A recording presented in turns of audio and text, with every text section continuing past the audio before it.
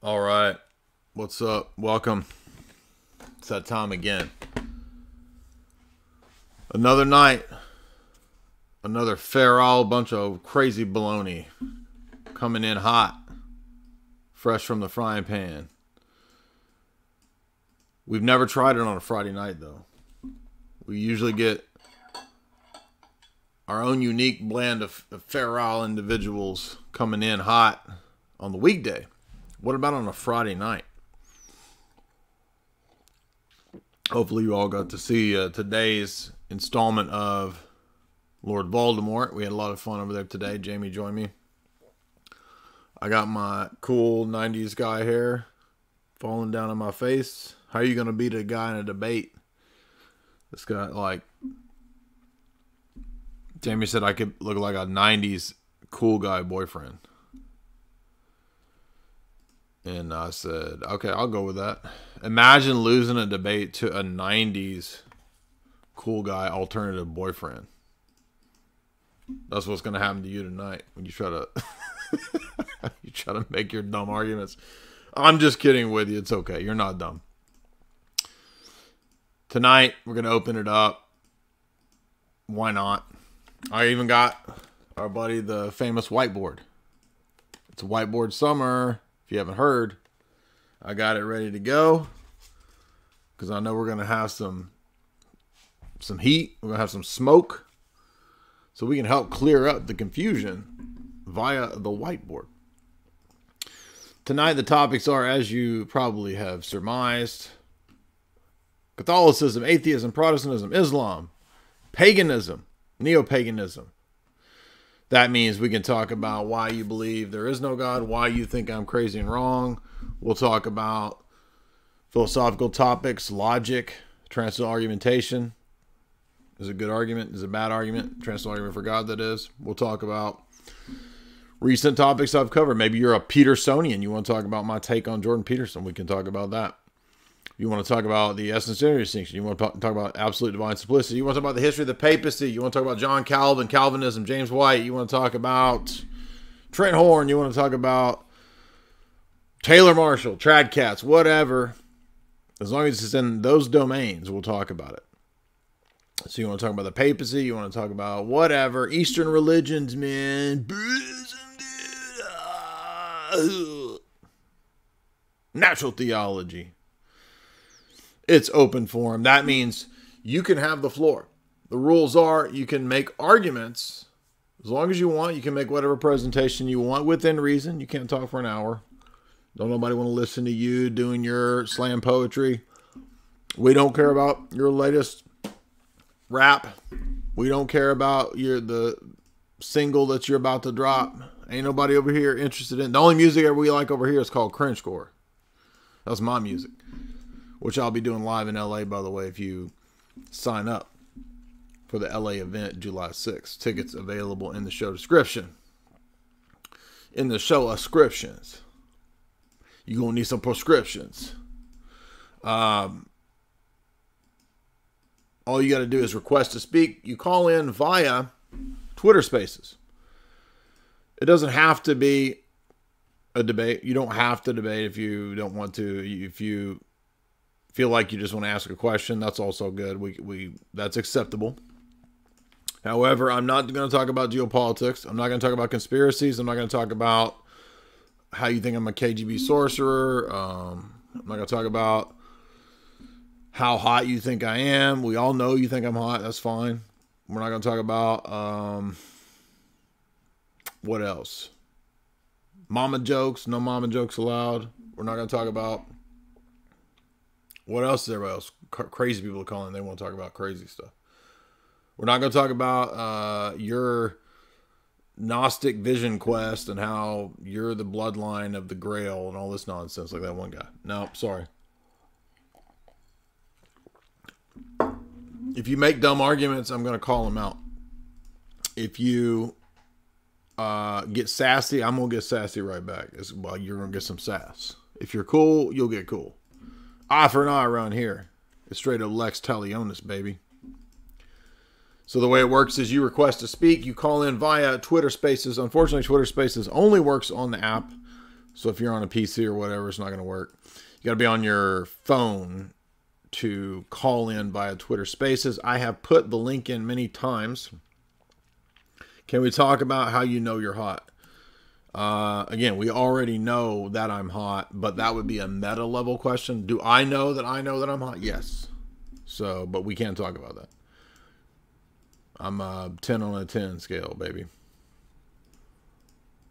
Talking about a weight scale. If you weigh me, my hotness comes out as a 10.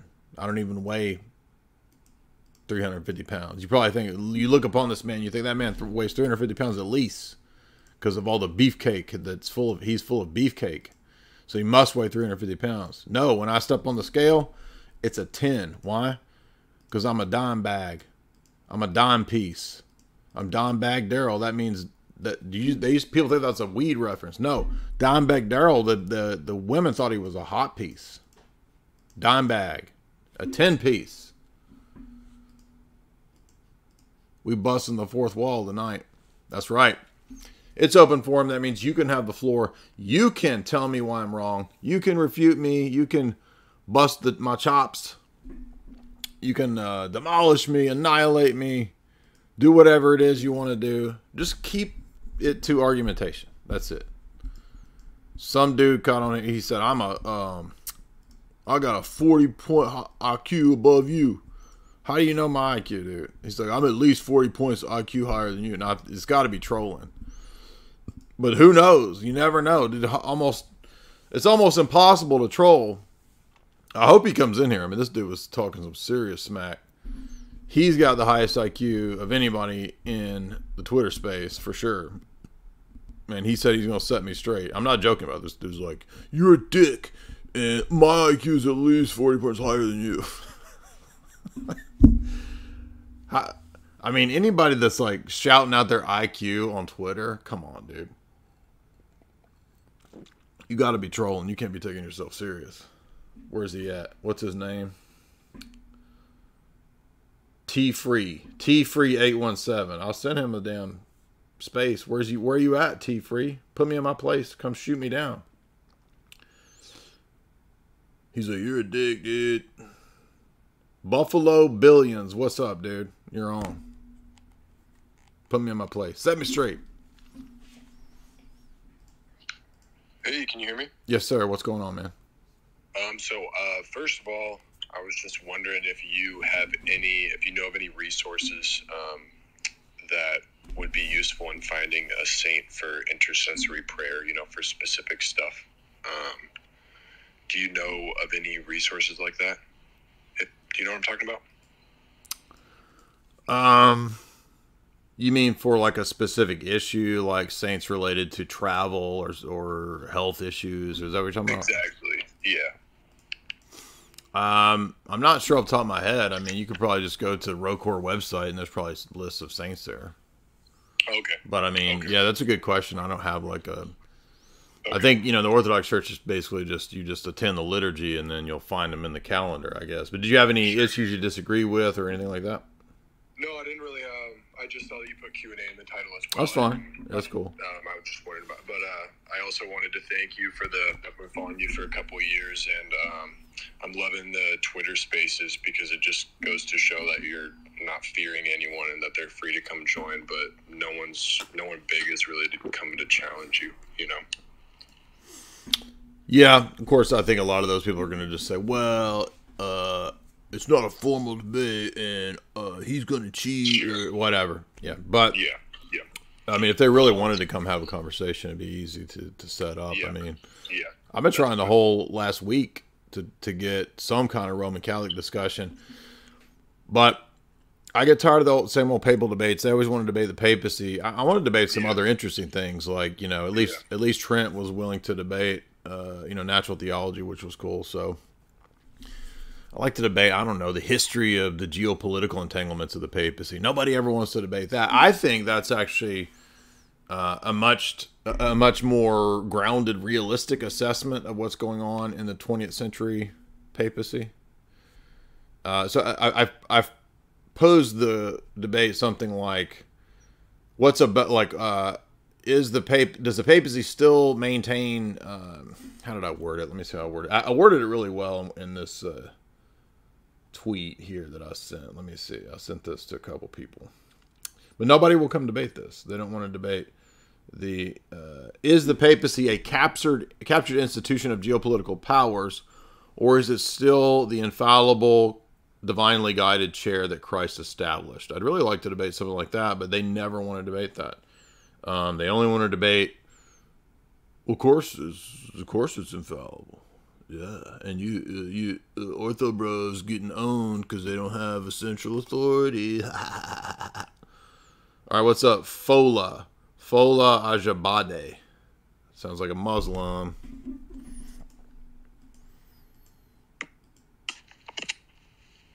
Hello. What's up, dude? How you doing? Yeah, I'm good. I've just got 2 questions, really. Okay.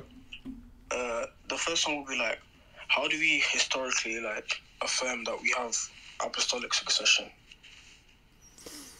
How do we know that we have it? Like in a specific church? Yeah. I think every church has a record of like who ordained who. So, you know, it's even posted on websites. You mean like how is it not made? Is it made up?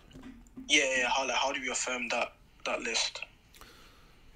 Well, for one, I think we can have a basic reliable trust, a basic reliability when it comes to the history of the church, that these churches have existed since the 1st and 2nd century, and we have writings going all the way back to those times. So, like, why would it be questionable that there is a succession? Are you saying, like, from a Protestant perspective? Like, what if a Protestant says, you made that up? Right now, well, we can actually go read the church fathers, and they consistently talk about apostolic succession. So you can read book 3, Irenaeus talks about it. You can read Cyprian talking about it. You can read, you know, the 1st, 2nd, 3rd century church fathers all talk about apostolic succession, and they list it, right? Like in Against Heresies, book 3, Irenaeus says, look to the preeminent church of Rome, founded by Peter and Paul, and you can see the succession of the bishops from the apostolic period in the Church of Rome. So even Anglicans admit apostolic succession. Yeah, but wouldn't it be like an issue? Because some of them say for example, what's his name, Ignatius or Polycarp, they don't directly claim to be taught by Peter and James and John. So no, actually, no. Well, hold on. So Polycarp does claim to be taught by John. So what do you mean? He said he was a disciple of John.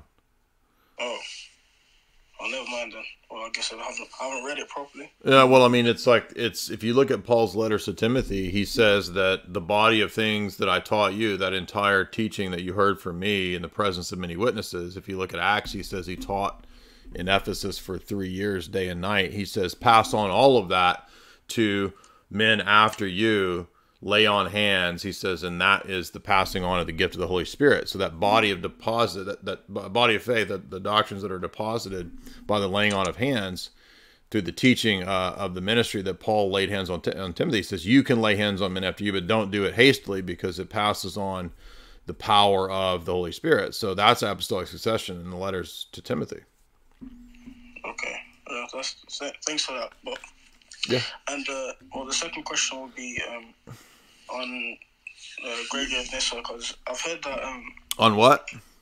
Gregory of Nyssa. Yeah. Saint Gregory of Nyssa, and I've heard that he ends up denying classical numerical identity when he's talking about not three gods and stuff like that. You talking about the Muslim argument from that Jake makes or something? Yeah, I think Dr. Branson has dealt with this. There's no such thing as a universal numerical style of how we number things, right? So the fact that people are using modern numerical attribution and saying, oh, they didn't do it the right way back then. He's just saying that so that he can do his LPT argument, which again trades on the fact that God only picks out one thing. So you can have something being one and also many, right? And so he's just kind of assuming that there's only one way to talk about numbers, or there's only one way to speak of something being one, depending upon, again, what time period we're talking about, and it's just not true. There's no such thing as a, quote, classical universal number theory. By the way, Islam doesn't have that, so I don't know how he thinks that that's going to help Islam. Thanks for that. Thanks for that. Yeah, man, good questions.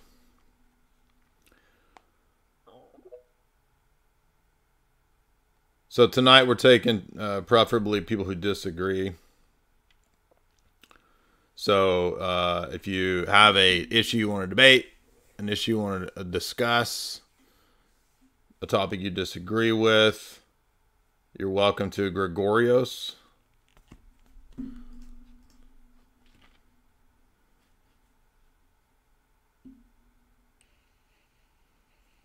Hello? Yeah, what's up? All right. I am Orthodox, but I mainly had a theological topic, and we do disagree. So I support icons of God the Father. I was wondering if that was on topic enough. Sure. So the first question I would have would be, what would be the basis for drawing, say, like the... So we typically say that the basis for icons is that, Christ became incarnate. My question would be, what would be the basis for things like theophanies being depicted? The basis is that the theophanies are picking out, just like the icons are picking out, the hypostasis. So the theophany is the hypostasis of the Son manifesting in an energetic way. So I looked into this, and I actually made a video that got a little bit popular at the time that I made it. I looked into the topic, because there are like many miracles that I sort of had a very difficult time reconciling. So some examples. Miracles Miracles you had a hard time reconciling. What do you mean? There are a lot of miracles that or icons that are miraculous that have even been like commanded to be made by the Theotokos that have the icon of God the Father in them.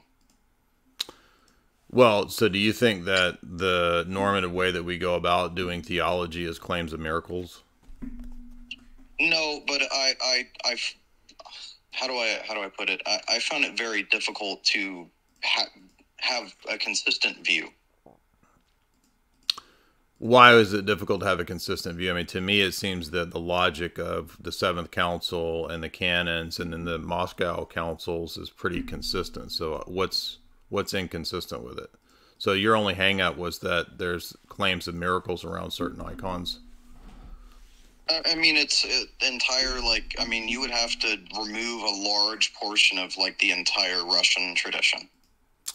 Well, so let's be clear, because it's not forbidding all depictions of God the Father. It's certain depictions. And so the Moscow icon synods were called precisely because there was heterodox iconography that was influencing the Russian church. And so a lot of the icons were teaching the filioque, right? So you're familiar with that?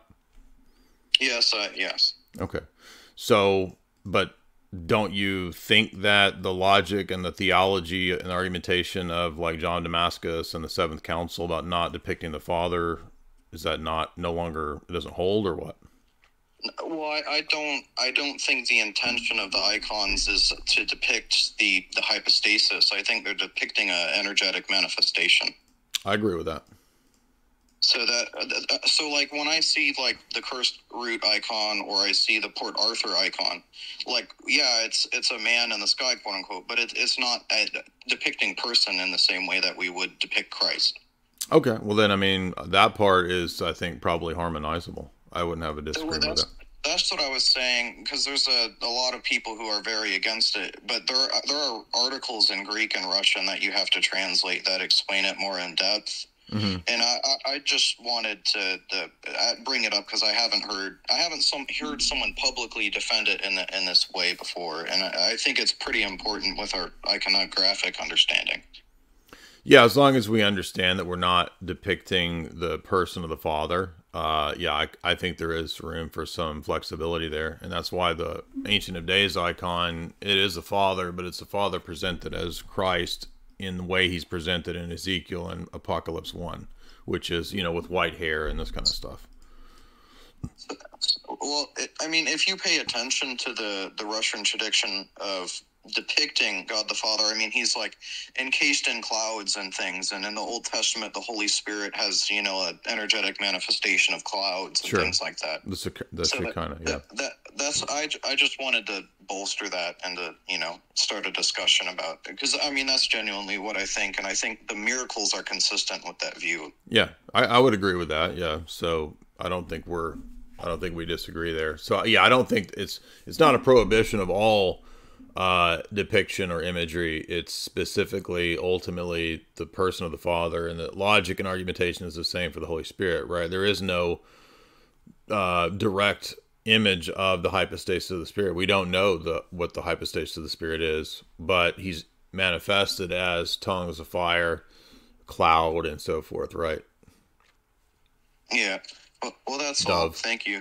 Yeah, good questions there. I'm glad you made that clear. I think that actually does clear things up. Let's see. We got a bunch of different people here. Ungar Nicholas, what's up, dude?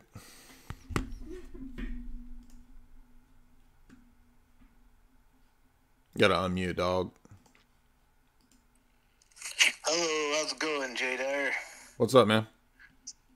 I just want to tell you I am a pretty big fan of yours, and I do like your content on InfoWars. I've been on InfoWars several times. Okay. I have a Substack at nickanonymous.substack.com, and I'm writing an article currently, and I wanted to bounce some things off you and get your opinion.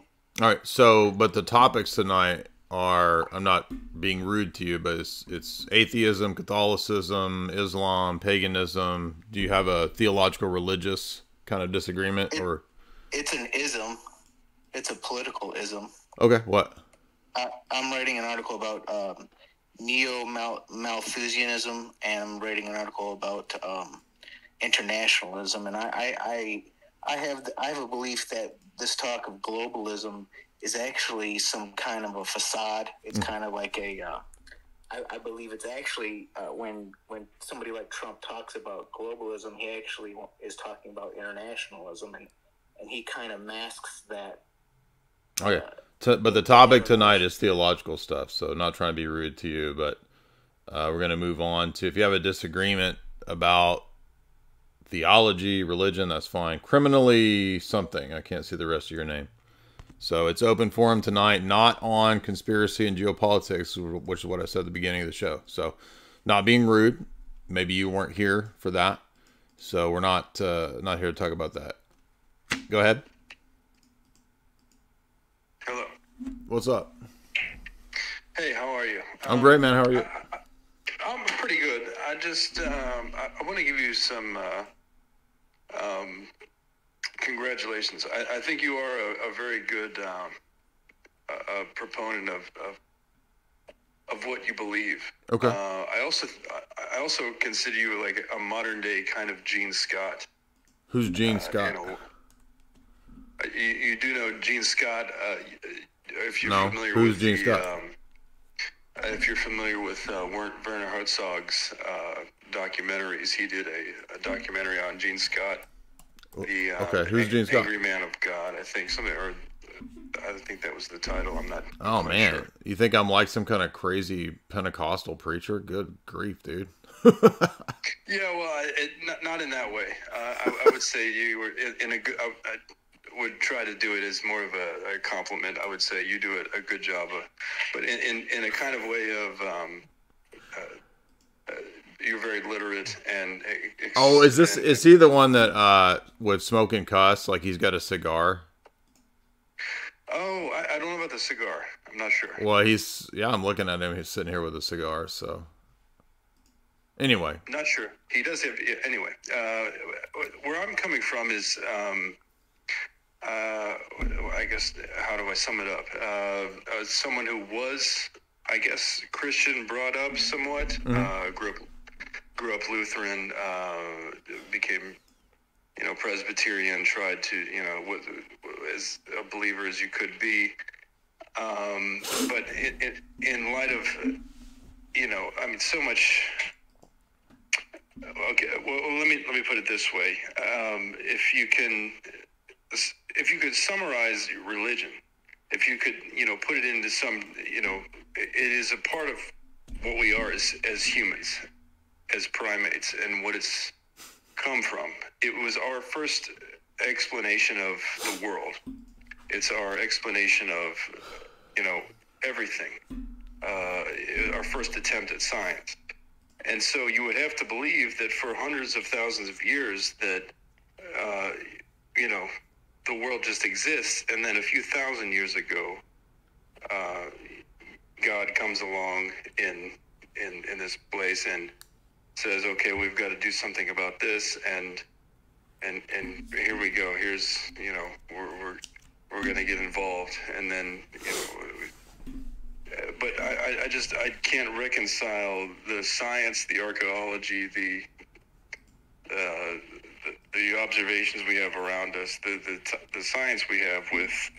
Oh, would this be like the same science that says that biology is not determined by chromosomes? That science? What science? Biology is not determined by chromosomes. Yeah, your gender.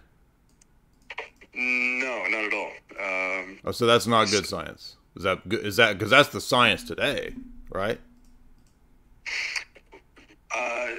I don't think so. I think there are two sexes, as far as I know. Okay, but what I'm saying is, so what's the true science here?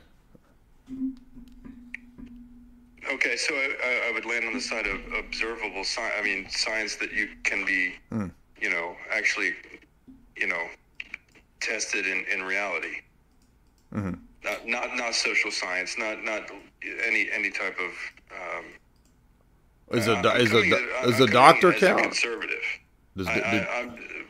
The doctors count? Because I mean, they're the ones saying that. I mean, they do a lot of observable. They're the ones that are actually like changing the peepees, right? Well, okay. I mean, no. I am against all that. I mean, let me take it. Okay, let me ask you this. As I respect you as a fellow primate, as a fellow human, but we come from other humans. We are Homo sapiens now, but we have come from a long line of other. Okay, what is that? What's that have to do with anything to do with God's existence? So. Okay, I can understand that, but. I mean, you would have to believe that for 300,000 years, there was no Christianity as we are talking about today. There was none. Where are you getting the 300,000 years? Is that an observable thing? Or did you observe that? Well, would you give me 100,000? You can make it as many aeons as you want. Are any of those aeons observable? Are those people any less valuable than the humans that exist today? I asked you a question, so then you two quote me. Are any of those humans is that observable at all? The humans in the ape men, the Piltdown man, in the 100,000 year time frame that you're talking about. Have you observed that? Okay, well, they would be observable in archaeological evidence. Yes, I mean we have proof that there were like Piltdown man, like who, like Piltdown man, Nebraska man. Are those good examples? There are, I mean, there would be some. There would be, well, those are frauds, though. Well, those are frauds. Go ahead. Those are frauds. Okay. They're famous frauds. I wouldn't deny that there are. But you would also. Well, the ones that you agree. There is archaeological evidence that does go back hundreds of thousands of years, correct? Says who? Science. Well, okay. Yeah. So it's funny, but now wait a minute. You said it was observable science, so I'm just wondering, like, you didn't observe it, so but a scientific establishment claims to have observed it, but they didn't observe it either, right? Well, yes. I mean, we are assuming that it is, it is something that is, well, that's a pretty big assumption. Has been excavated from the ground, has been studied, has been, I mean, it has been built upon for many years, and it's something that's not, it's not a, in the sense that science, I mean, it's not something that's perfect, but it is something that does, have a usefulness. Well, it right? sounds to me it's like something that we can measure, right? I mean, we can measure ice cores. We can measure tree rate. okay. We can. How how are there fossils that extend below and between various ice cores that should not be there? In what instance? No, there's many of them. There's many of them. There's many of them. You can look them up, right? What about the Fly Geyser? The Fly Geyser is supposedly, that's something that takes, I think, 200,000, 300,000 years to form, and it formed in 40 years. So, how's that possible? No, I wouldn't doubt there are events, and I'm not a scientist at all. Oh, no, wait a minute. So you're not a scientist. So this is not your observation. No, it's not. Right. You've accepted a new authority that's not based on any of your own. For the vast majority of humans, it's never going to be, something that they're assigned. But that same scientific establishment now says that a man can be a woman, and you said no, I don't believe that. So you don't follow the science. Well, I don't think that the serious scientists. Oh, really? Like the Tavistock Institute? The Tavistock so Tavistock is not a serious science entity.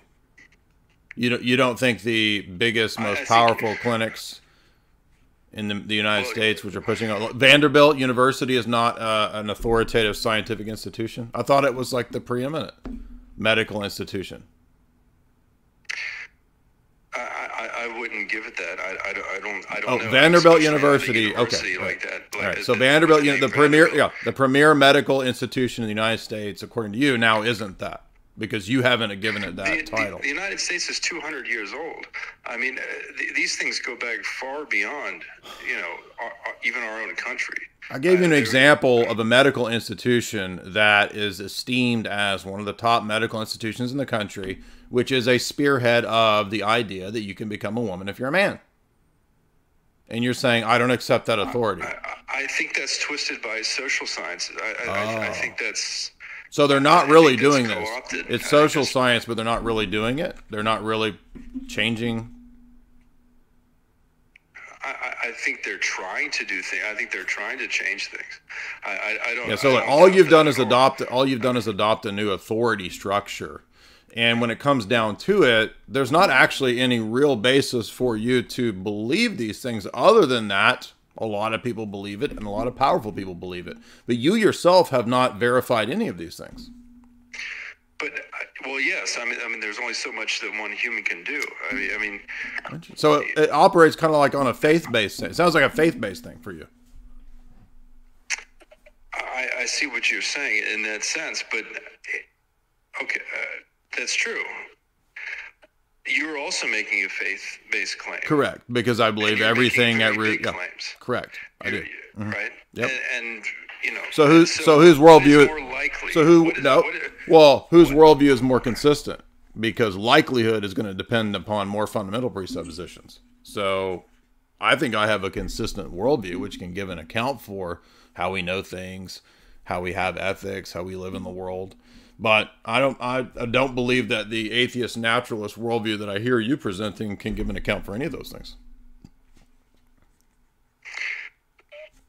I don't necessarily think that any of the scientific world accounts that you're refuting a lot of things that there are probably a lot of evidence for, and that it probably cannot be. Oh, right, but you don't know that. Just probably, maybe, probably. Well, let me ask you this way: can science provide us with ethics? No, that's not its job. That's not what it should do. Okay, but it can provide truth. Well, I think it can provide insight into reality. Yes, into what exists. Okay, but it can't do anything with values. Do you think truth pertains to values? The true and the false don't relate to values. Should you follow the true as opposed to the false?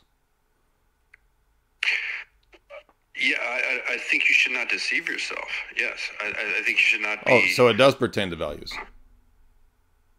Well, I don't think that believing in fairy tales is Well, you're calling it a fairy tale. Well, I'm saying on your position, it sounds like all values would be a fairy tale. But you just told me that you should follow what's true. Why ought I follow what's true in your worldview?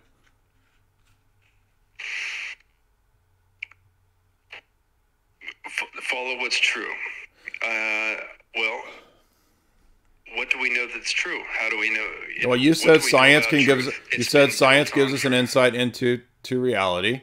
You said that it pertains to what is true. And I said, does the true relate to value judgments, like the true versus the false? Ought I follow the true versus the false?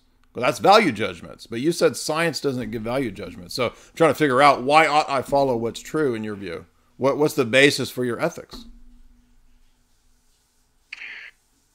Well, I think ethics are an extension of what we are as humans over many, many years. Okay, but that wasn't an explanation. That's not an explanation for why I ought to. And if you look, I mean, if you look at evolution and that's not an explanation for why I ought to do something, right? That's a story about the past. But it gives us an insight into what we are today. Well, there's no. But why is that telling me what I ought to do? Ought. Can you get an ought from an is? I mean, you would have to nail that down for me. What do you exactly mean by that? By stating how things are, doesn't tell me how they ought to be. So you can tell me all day long that we're primates and we're apes and we came from, blah, blah, blah. Okay, but how ought we live? What's the basis for the ethics of the value judgments there? Because a minute ago you were saying we should follow what's true. Why should I do anything in your worldview? What's the basis for the shoulds, the ought, the value judgments, the ethics? Would that not come? I mean, I don't. One thing is, I have to tell you, I don't discount religion as part of the overall human process of trying to find the truth of reality. So, I mean, I would never say that we don't need religion historically. I mean, it was part of what got us to the point where we are now.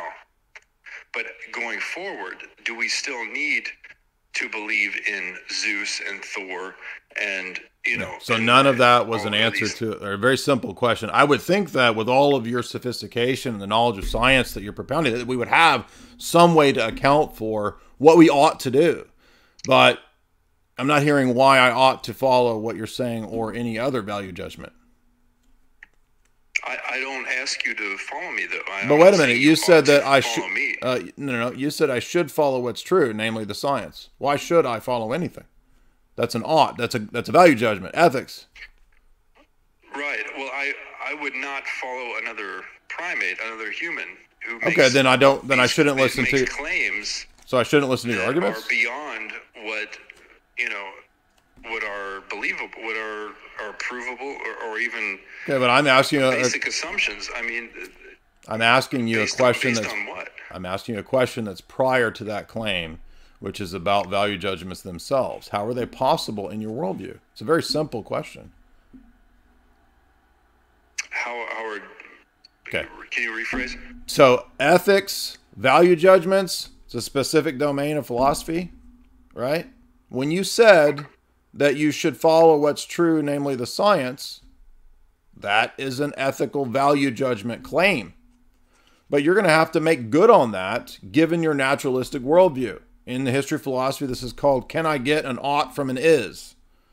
And the answer, of course, is that you can't. There's no ought. Science can't give you value judgments. But you told me I should follow what's true versus what's false. So that's an inconsistency in your position. And I'm saying that your position as an atheist naturalist can't even tell me if there are value judgments. It makes them all the time. And yet you're turning around and saying, well, I don't need a basis. Value judgments come from, our experience as humans. Okay, that's not, from that doesn't tell me what's right or wrong. Their origin doesn't tell me what's right or wrong. What basis should I follow it? Why not? Because it could be false. How would because it's a fallacy. Do you know what fallacies are? It's called the genetic fallacy. So the origin of something doesn't entail whether it's true or false. That's a genetic fallacy.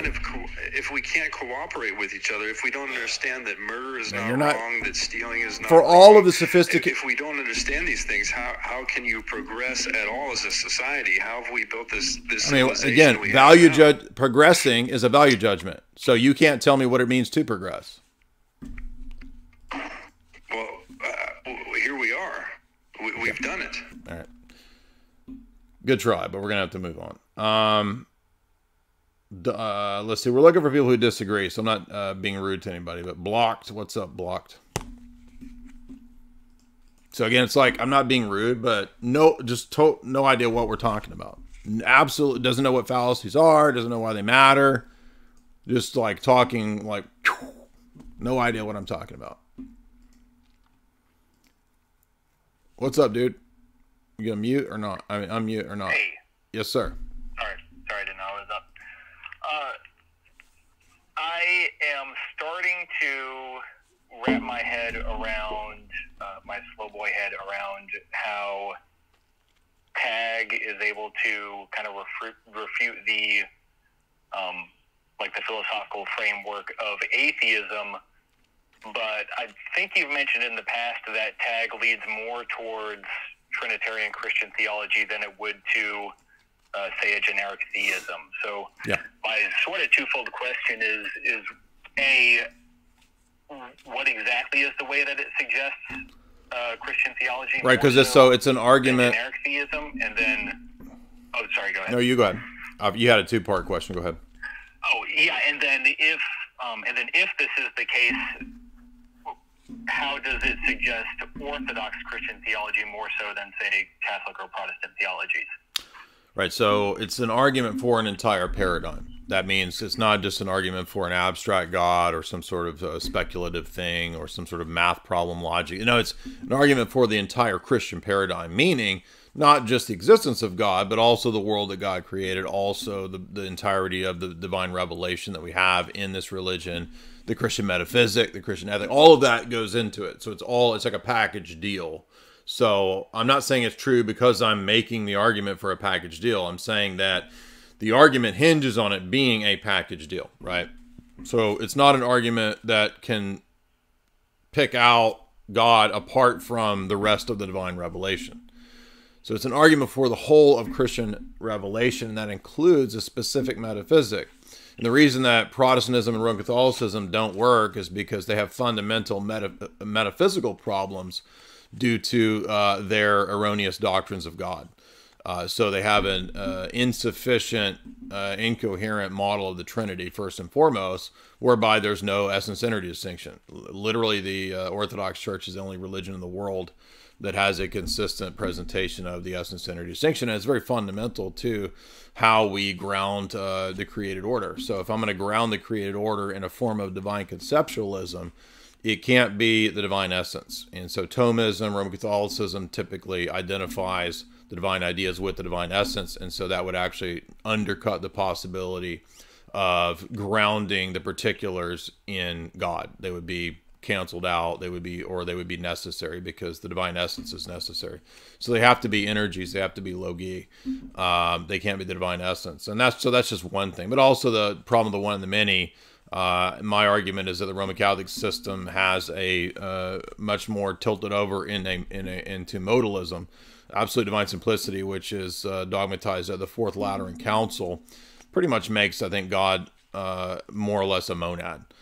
It's more of a modalistic position. So I know they give verbal credence to the Trinity, but really it's slided over into dialectical essentialism or Neoplatonism. So none of those systems. So I would say that just as much as the Roman Catholic doctrine falls, it falls as much as Neoplatonism falls, because I see them as basically the same thing. So the essence-energy distinction is utilized by the Cappadocians against Neoplatonic presuppositions from Eunomius, and you can demonstrate that Eunomius has explicit Neoplatonic presuppositions and argumentation. He basically just copies from Plotinus when he makes his Unitarian argument. So that's part of it. And I mean, Protestantism is just by default Augustinianism. So The models are going to be determined by the God that they have as the determining factor for the worldview, for the system. So if I have a polytheistic God, for example, that's going to give me a chaotic metaphysic overall. If I have a Orthodox Trinitarian model where there's equal ultimacy between unity and multiplicity in the triad, that's going to give me a unique approach to things like the problem of the one, the many in the history of philosophy. So those are a couple examples of why the Christian metaphysic. Others could be given as well. Maximus makes an interesting argument for on the basis of the incarnation of the Logos, and that human knowledge needs to be grounded not just in the divine in a general sense, but the divine in a concrete sense. And so he argues that we actually have to ground it in an incarnate Logos, which again is against the notion of the Neoplatonic theological presuppositions. So those are a bunch of examples that, again, most world religions are monistic or dualistic. So Orthodox metaphysics is premised on not being monistic and not being dualistic. Okay. So I could follow about half of that. But basically, so if I'm at the point where I can wrap my head around how tag gets you past atheism, then the next thing, in order to narrow it down, I need to dig into essence energies, right? Well, the essence energy distinction is just a outflowing of correct Trinitarian theology. And so Cappadocian Trinitarian theology is, you know, we believe in one God because the Father is the one God. So it's not it doesn't put essentialism first. It puts the person of the Father first. And so the personalism and the personhood of the Father comes first. And that makes God not part of a category of philosophical classification. So God's not defined or known first and foremost as essence, but as the person of the Father. That's what the Creed says. I believe in one God, the Father. It doesn't say I believe in one God, the divine essence. It's true that there is one God because there's one divine essence, but that's not first in our order of theology or the order of theologia. So that's very important for Trinitarian theology, because that's how we're going to get the sole cause. The Cappadocians and the Council of Constantinople define that the sole cause is the person of the Father. The Father does not share his causal role with the Son. There's no secondary causes in the triad. There's only one cause, and that's the person of the Father. All of the rest of the theology flows from that. The essence energy distinction flows from that. So, yeah. Okay. I wish I could sit down with you for like 5 hours. Well, I've lectured through. That's why I think that gets me in the right direction. There's 1,000 videos I've lectured through. The entirety of John Damascus is on the Orthodox faith, so I would say start with those lectures. Okay. Okay, great. Thank you. Yeah, great questions.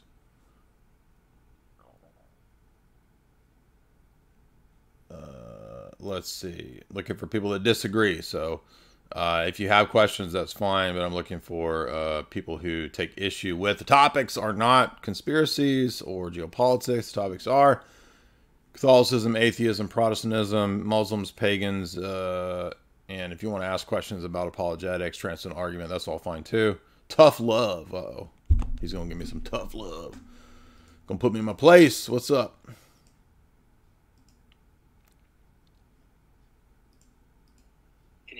Yes, sir.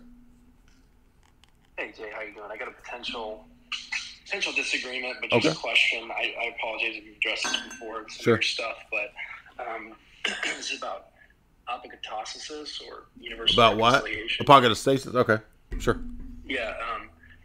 So I'm a huge fan of Gregory Nyssa, and reading his on the life and resurrection, he's pretty clear in what his position is on the whole thing, and I think his theology sews together the view of humanity really well in terms of and he makes a lot of sense of Paul as well, and I see that thread all throughout the patristic fathers. So I'm kind of wondering why your disagreement with that doctrine is so strong. Well, because the church rejects it in 3 councils, so it's fine to have certain church fathers at certain times having speculations and theories, right? And we would say the same thing about Augustine. Augustine had certain speculations and theories about the Trinity that were not accepted at Constantinople I. So the doctrine of apologetic is rejected at the 5th, 6th, and 7th councils explicitly. So that's the first and foremost reason.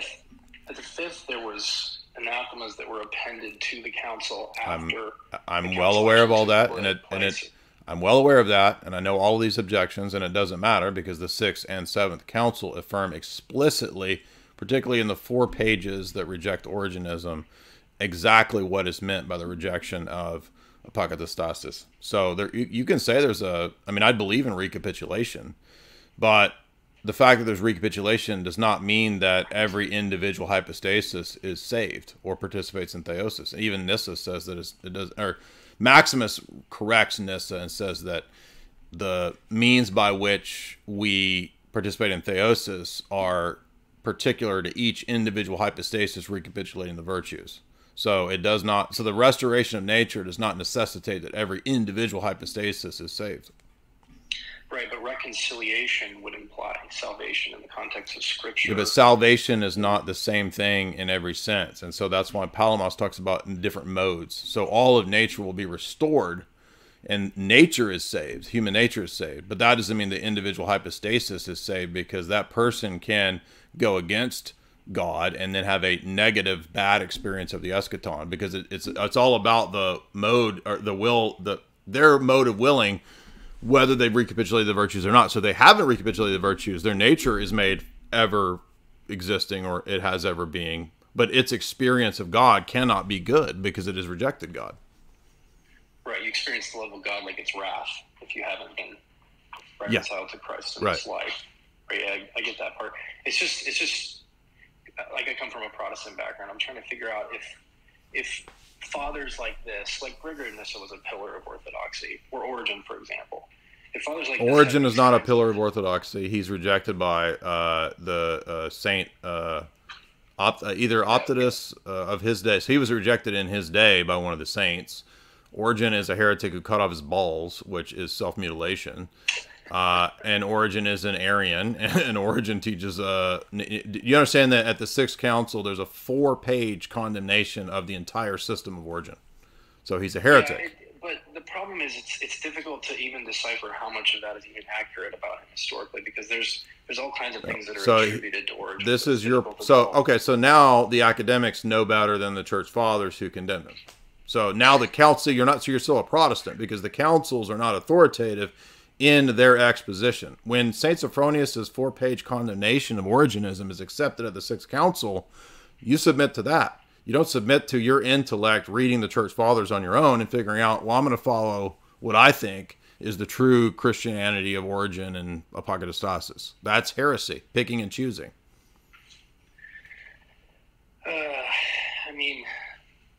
So you don't care what the 6th and 7th councils say? No, I do care what they say. I just don't know. Like, it's difficult to. It's not difficult. It's not. I mean, the condemnations are explicitly clear, including apologetic. So you just said, well, they were appended. Yeah, but it doesn't matter if the 6th and 7th councils reaffirm the condemnation of Origenism. I mean, what about Origenism would we even want? You understand, Maximus had to write 2 books called the Ambigua, dealing with all of the problems that Origen had created. Do you understand that all of the iconoclasts were motivated by Origenism?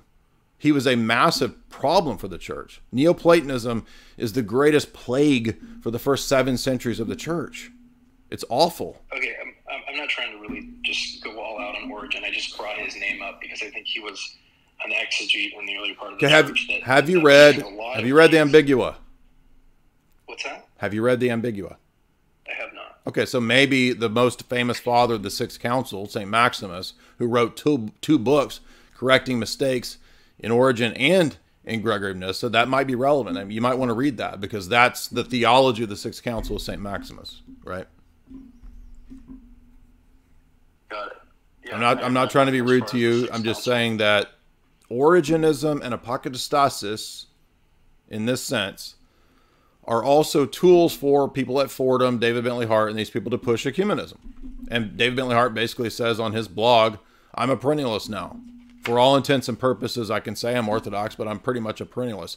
That's because of the very confusions that we're talking about. So what this does is, it's a tool. It's not about ideologies. It's a tool to take people into ecumenism. It's a geopolitical tool beyond all this stuff.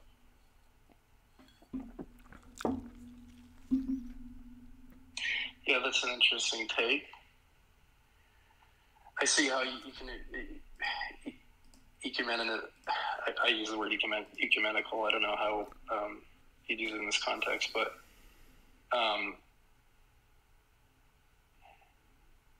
yeah. Does any of that produce fruit? Universalism could be Does any of that by produce some kind of fruit? global world order. Certainly, that's true. Well, I'm saying the Neoplatonic structure in Origenism is utilized by ecumenists at St. Vladimir Seminary, at Fordham. They're all ecumenists, and they really like Origen because he's amenable to that. Right. Yeah, I'm definitely aware that David Bentley Hart loves Origen. Well, they all do, because Origenism is Neoplatonism, okay, with a veneer of Christianity. It's like, okay, there's Christianity, but the real Christianity is what I'm telling you. And if you read the 4-page condemnation at the Sixth Council, it's called the Confession of St. Sophronius. There's a 4-page condemnation that the council accepts, explaining the entire system of Origen. And it says that for example, it says that when Origen posits that the creation of Adam and Eve in the garden is really a myth about the Neoplatonic fall into having bodies, they said that is a ridiculous pagan myth. Okay. And when we read Origen's First Principles, right, he's the one that first defines absolute divine simplicity. He uses the Neoplatonic definition of what God's divinity is in terms of simplicity, and it's repeated by Augustine. So, and I'm not saying that Origen, it's because they're getting it from Neoplatonism. It's not, Augustine wasn't getting it from Origen, but I'm saying that the definition is the same because they have different and erroneous triadic models. Origen's triadic model is based on Neoplatonism, okay? I mean, he was a Greek, yeah. Okay, but that's not the Orthodox Church's Trinity model. You understand? Right. That's not what's accepted at Constantinople I. And so just because in other words, we wouldn't accept the speculations of Nyssa any more than we would accept the speculations of Augustine when the church later has a, big theological council which says, no, we can't accept this. And that's why if you look at the Sunday of Orthodoxy, a lot of the church doesn't do it, but you have appended to it the Synodicon, and the Synodicon explicitly rejects Origen as well. So Platonism is rejected, Aristotelianism is rejected. Origenism is explicitly rejected. So if you want to be an Origenist or a Neoplatonist, people can go do that in their perennialist circles. It's not the Orthodox Church though. Gotcha. By the way, Maximus got things wrong too. Maximus thinks, and I think Maximus definitely had some inclinations toward that as well. Yeah, exactly. I agree. Clement of Alexandria, that whole. Well, hold on. Let's be clear here, because the Ambigua, 2 books he wrote, mainly going against Origenism in his Origen's Universalism, but also areas where he takes on difficulties in Nyssa. And one of the places where where Maximus, I think, is still even wrong, is that he believes that gender is a result of the fall. So men and women are a result. I don't think that's right. I think that that's contrary to what the narrative of Genesis says. So even Maximus can be wrong about things.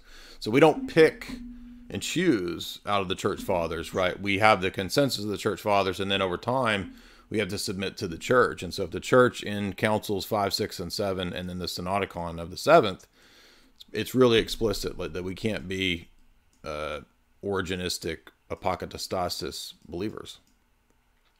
So forgive me for my ignorance here, but in the Orthodox perspective, you can have spiritual fatherhood, you can have spiritual leadership, but ultimately, if there's an ecumenical council, it's going to take precedent over absolutely speculation. And I think, does that go indefinitely? I mean, is there a certain point where you're like, oh, that part of the church is good? Because there's parts of the Orthodox Church that aren't in communion with each other now.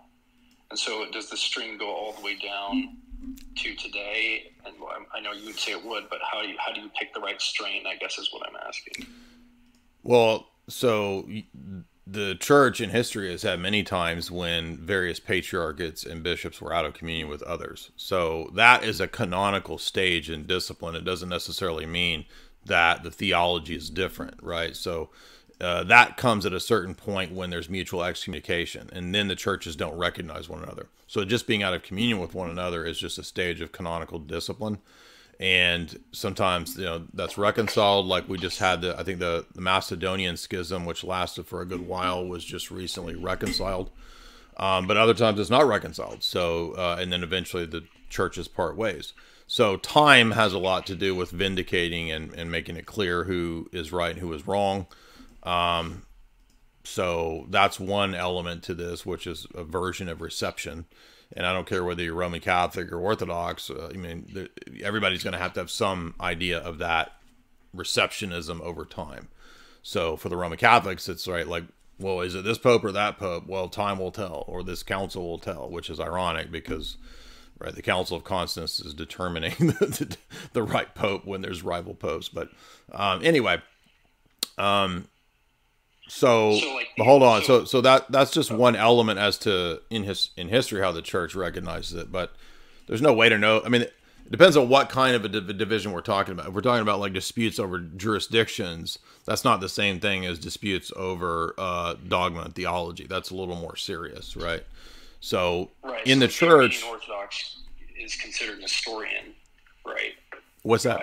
Say what? Isn't the Armenian Orthodox Church considered Nestorian by most? No, they're Monophysite, not Nestorian. It's the opposite. Sorry, what was that? They are considered Monophysite, not Nestorian. That's the opposite of Nestorianism. Okay, right. But something like that is pretty fundamental, and so there's these branches of the Orthodox Church that split off. They're not branches. Almost in the same way that there's no branches in the Orthodox Church.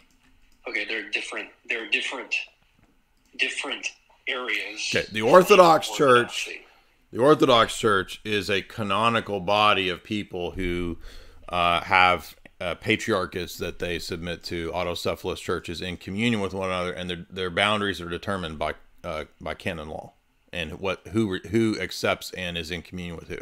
So that's the canonical Orthodox Church. The canonical Orthodox Church is not what you're calling the Armenians or the Coptics. That's a different group. That's not part of our group. What is your posture toward them? That they are in schism. They are not Orthodox schism? churches. Correct. Gotcha.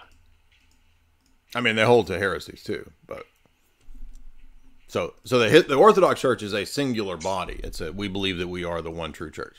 So that's different from just because the Coptics have the name Orthodox doesn't mean anything. Just like Roman Catholics have the name Catholic. Well, we believe we're the Orthodox Catholic Church. So, right. Good questions though. Just stick to it. I would say check out the book, The Confession of Saint Sophronius from the Sixth Council, and that you can get that on Amazon. I would also get Maximus's Ambigua because he goes into critiquing Origen and Origenism. And really, if you get into the nature-person distinction, if we lay out exactly what the nature-person distinction is, really a lot of that stuff with Nyssa or David Bentley Hart, it all gets kind of cleared up because confusing nature and person, not just in God, but confusing nature and person in anthropology is the source of, for example, David Bentley Hart's mistake. Militant Thomas, what's up, dude?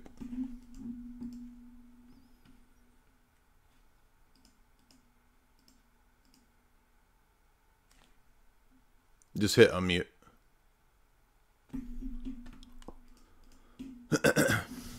Are you there?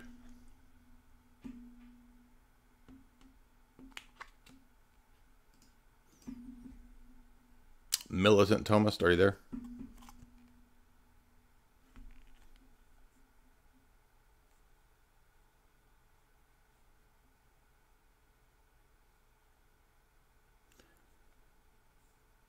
You have the floor, dog. Where you at?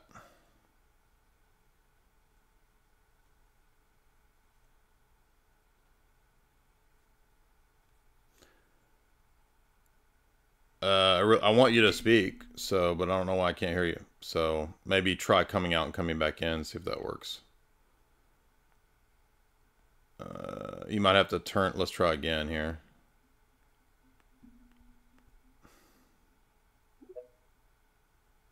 Try now. Can you hear me?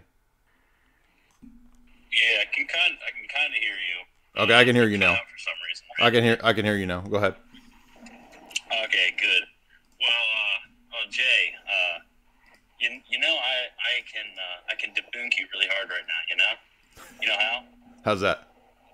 Well, it's because you're uncharitable and you're unnuanced. Oh man. And you give rash judgments all the time, Jay. You know that? Do I need to engage in public repentance? Dude, you need to go like full on like medieval penitentiaries. Flagellant. Flagellant. Go over glass, walk on your knees. If I roll over glass in my knees and I flagellate myself with a cat o' nine tails whip, is that enough repentance for you, Michael Lofton, or do I need more? No, you got to get some Pachamama too in there. Okay. Well, Pachamama is basically Mary because they're both women, so I guess it's the same thing, right? That's true. That's a good point, Jay. When are you joining the church? When I finish the public penance with the cat o' nine tails, so I got to do that first, and then. Okay. You there? Hello? You roboted there. Are you there?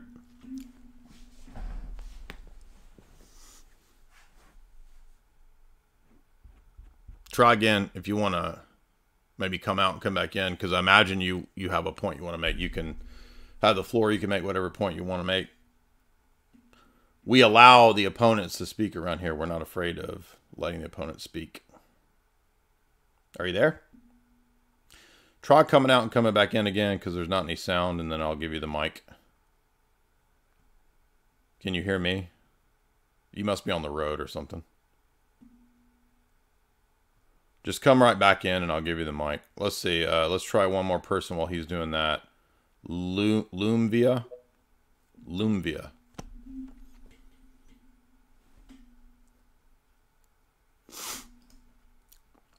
Thank you guys for those super chats. We'll get to some of those here in a second. Lumvia, what's up?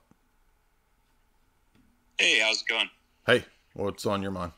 I was actually a Christian for a while. I was Catholic, and then I slowly went into Buddhism, but then I kind of went even further just to seeing like philosophy in itself, and I realized Christianity to me seems like, I guess the word for the kind of word they used at the time was an allegoresis, where religious stories, whether like whatever religion it is, takes philosophy and kind of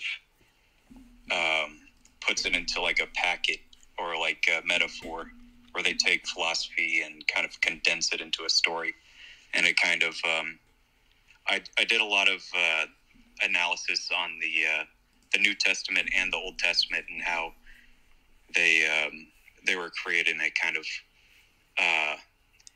it's kind of like I could see the nuggets of wisdom in there, but I don't actually believe they literally happened. But they can kind of it's kind of like for most people to rather than most people taking whole philosophy courses, the stories can help kind of give them an idea. Okay, so they're just like mythical self-help stories or something like that. Yeah. Okay. Where it's kind of like, and it's kind of like based on Plato's idea of the noble lie, where I actually take a mythicist position where I don't think you could ever prove it, but I think with all the how all the documents developed, like the Gospels, and how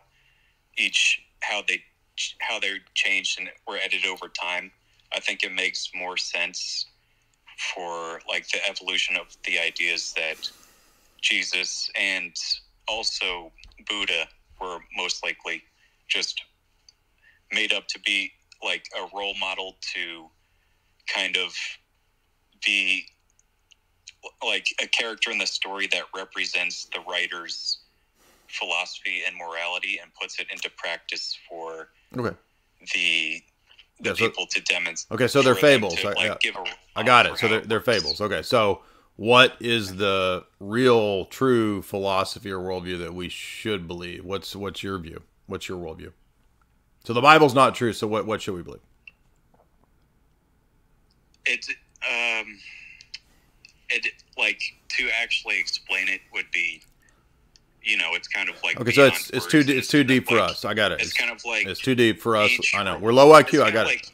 We're low IQ. It's too deep. But what? Not really low IQ, but more like it's kind of like essence and energies where each. I might butcher the idea, but it's kind of like no one can know God's essence, right? But that's what each religion is trying to explain. So each religion whatever you write down, it's going to fall short of whatever's like actually there. Oh, right? So whatever's okay. written down. So if I wrote down what you just said, the last three sentences, it doesn't work anymore? Well, even what I say, it's like no matter what words you use, I'm like even what I'm saying, it's like how to approach it is there's like a method where you learn more. It's kind of like a limit function in calculus, right? Where it's like you approach a better understanding of it the more you learn about it, but the words you use will never accurately describe it's got Eastern. As the limit approaches infinity, you get a better and better approximation of what I'm talking about. Okay, so but it will always, the words I'm using will never accurately describe it. But through a method of intellectual exhaustion, you could get closer and closer to getting a better picture of what it actually is. Okay, so how do we know that we're actually approximating anything quote closer, given what you said about the words not matching up to this infinite thing? How do we know we're getting closer to anything? Well, through a process of elimination, you could just like show all. So you're talking about like apophatic, like the via negativa. You're saying we do that with mathematics or something? What? How do we know that that's telling us about God? What is it? There's not a God, or what is it? Just an infinite thusness? I mean, what are we talking about? Well, I'm trying to like condense so much information. So I know I got it. So but is there an argument? What's the argument for this position? There's this concept both in Greek and Dharmic thought called the tetralemma, where it's like God or the one or whatever you want to call it is beyond these four statements, or I'm not sure what to call them, like logical states, where the four states are God exists, God does not exist, God both exists and does not exist, okay. And God neither exists nor not exists, and God is beyond all four of those. Okay, where it's kind of like it's kind of like better describing how God is both everywhere and nowhere, like he's outside of existence but all through existence. So in kind of a way, like the words themselves are kind of pointless, right? Where you could say God is outside of existence, which is the same thing as saying he doesn't exist, or God is all of existence. No, everything you're saying, everything you're saying is garbage. Like, you could prove it wrong no matter what. If you're not rambling, all right. So now it's all garbled nonsense. I apologize, but that's not going to go anywhere. So if we can't make positive predicates and everything is just garbled nonsense and everything cancels out everything, then everything that you were saying cancels itself out. What's up, militant Thomist?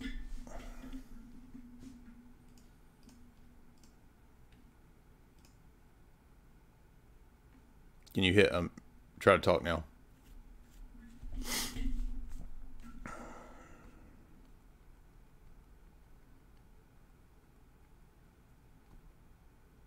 You there?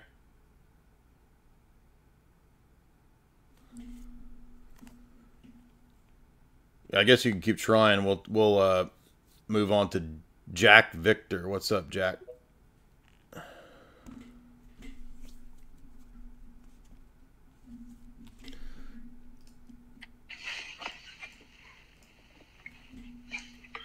Hi, Jay. What's up? How you doing, Jack?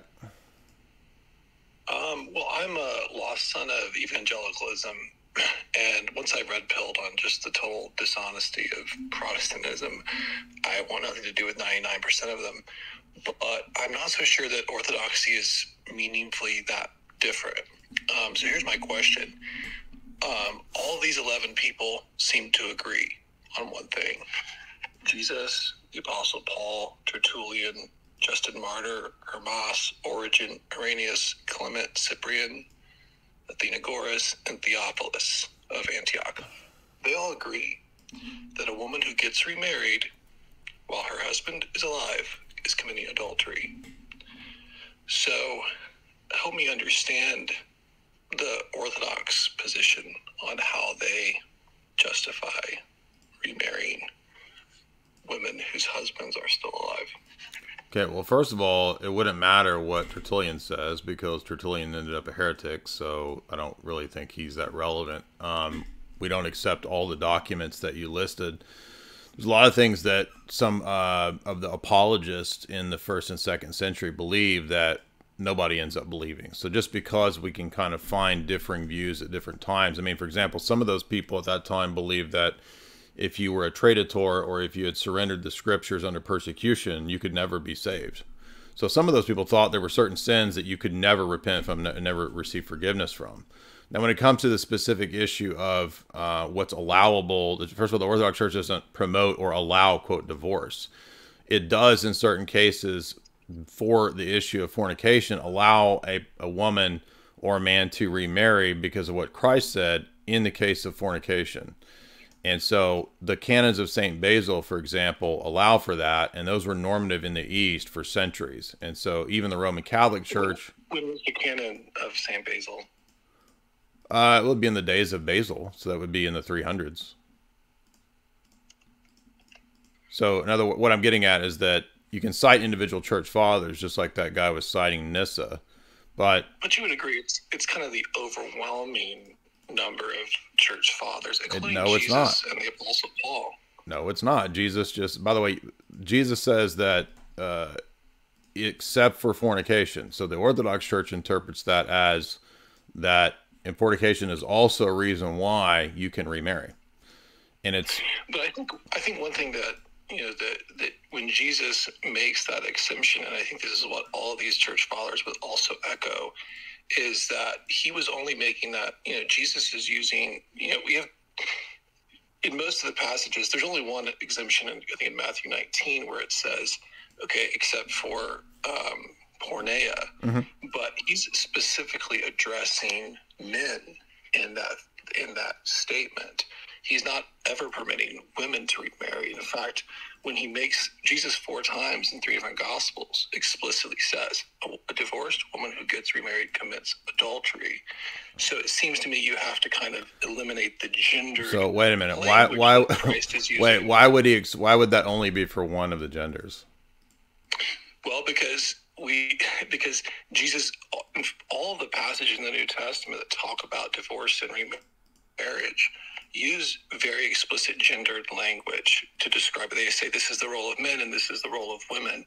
They make that distinction because there is a hierarchy within the marriage. I think it's a reflection of, when you see in Numbers, I believe 30, where, a woman cannot make a vow. She cannot, enter into a binding agreement unless her father or her husband consents to it. Right. So how can a woman then choose to divorce her husband and then enter into a new arrangement when she simply doesn't have that authority to begin with? And I think even the early fathers also make that distinction when they are speaking about very often with the women who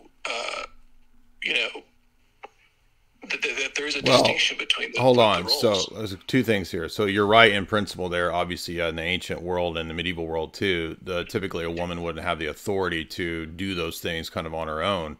But I think that one thing that happens with canon law, and by the way, the Orthodox Church does not operate on the basis of like citing this or that church father. And so when you say that the majority of the church fathers, that's absolutely wrong, because the canons are what become normative, not individual church fathers and sort of going through them like a Protestant sort of quote mining. when the canons are accepted, the canons that are normative trump all of that, because the canons are accepted at the councils, you see. So if it's normative for the bazillion canons to be accepted, that's the norm. Not what did Athenagoras, what did Tatian, what did Justin Martyr, this or that person say. Because again, there's other examples where you could say, well, a lot of, and this happened when you had the disputes with the Novatianists and the sort of what would become the Donatists. Like, they made the argument that, well, earlier church fathers were on our side, that if you folded under persecution, you can't be saved. And they would cite, you know, Hebrews 6, that you've tasted the heavenly gift, you can't be saved. So that rigorous view, which was actually popular at certain times in the 1st and 2nd century, eventually was ruled canonically to be wrong. So just because something at a certain point in time, even if it is the majority view, let me give you another example, the death penalty. There are some church fathers that do not agree on the death penalty, or whether you could, for example, be a Christian and serve in the military. But when you go to the Council of Nicaea, this question is raised in the canons, and the canons of Nicaea say, no, actually, you can be a Christian and be in the military. Despite many 1st and 2nd and 3rd century church fathers and writers, patristic writers, opining that it's absolutely impossible to kill and be a Christian. So you see how it doesn't really work to just say, well, I mean, but to me, it's when you look at just the statements of both Jesus and Paul, you know, Paul says twice, a woman is legally bound as long as her husband is alive. These are very clear statements. And also that we don't really have any early church fathers at all who are making statements in support of women getting remarried while their husbands are alive. It seems to me it's just a pragmatic institutional decision way down the line. Yeah, and again, I understand that at certain time, like in the ancient world, right, there weren't as many equalitarian notions. I understand that, but not even the ancient world.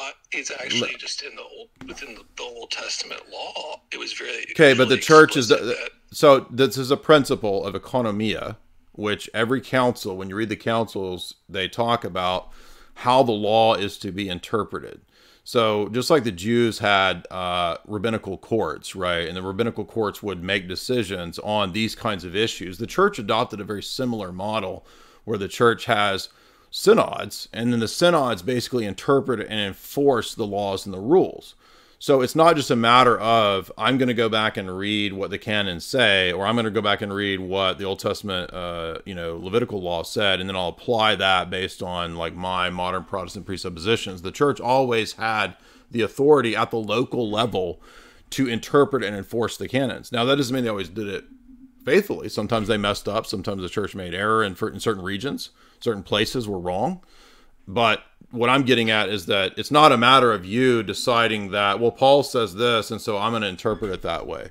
The church interprets the canons and applies them as the church sees fit to those situations. And that's why Jesus set up a body that has authority. That's what the apostolic deposit has as the apostolic succession, right? Is like, it's not just Protestant, like, abstract doctrines. It's a body of people like the rabbinical sages who would interpret and enforce the law. The church has that same model of interpreting and enforcing the law. Yeah, we have the institutional authority, so what we say, our canons, we get together. No, it's not. So, yeah, so you're just back to more Protestantism. Like the Protestants get together with the Westminster Confession. We have a cabal of politicians and religious leaders. Yeah, it's not a cabal. So did Jesus say that he would lay down a body, that he would establish a body of people or not? He says that he that hears you hears me. So there's a normative authority. So you're just likening the Orthodox Church to any other church and saying, well, you're just a cabal. Well, Jesus said that the Holy Spirit would guide and lead the church into all truth. So when did the church, in your view, when did the Holy Spirit leave the church? I don't believe that the church is represented in any particular human institution. Okay, well, the church is not a human institution. It's a theanthropic institution. I think that the church is a collection of individuals who are regenerate and have the Holy Spirit. So, and who is that? Who is that? Is that the same church that put the Bible together?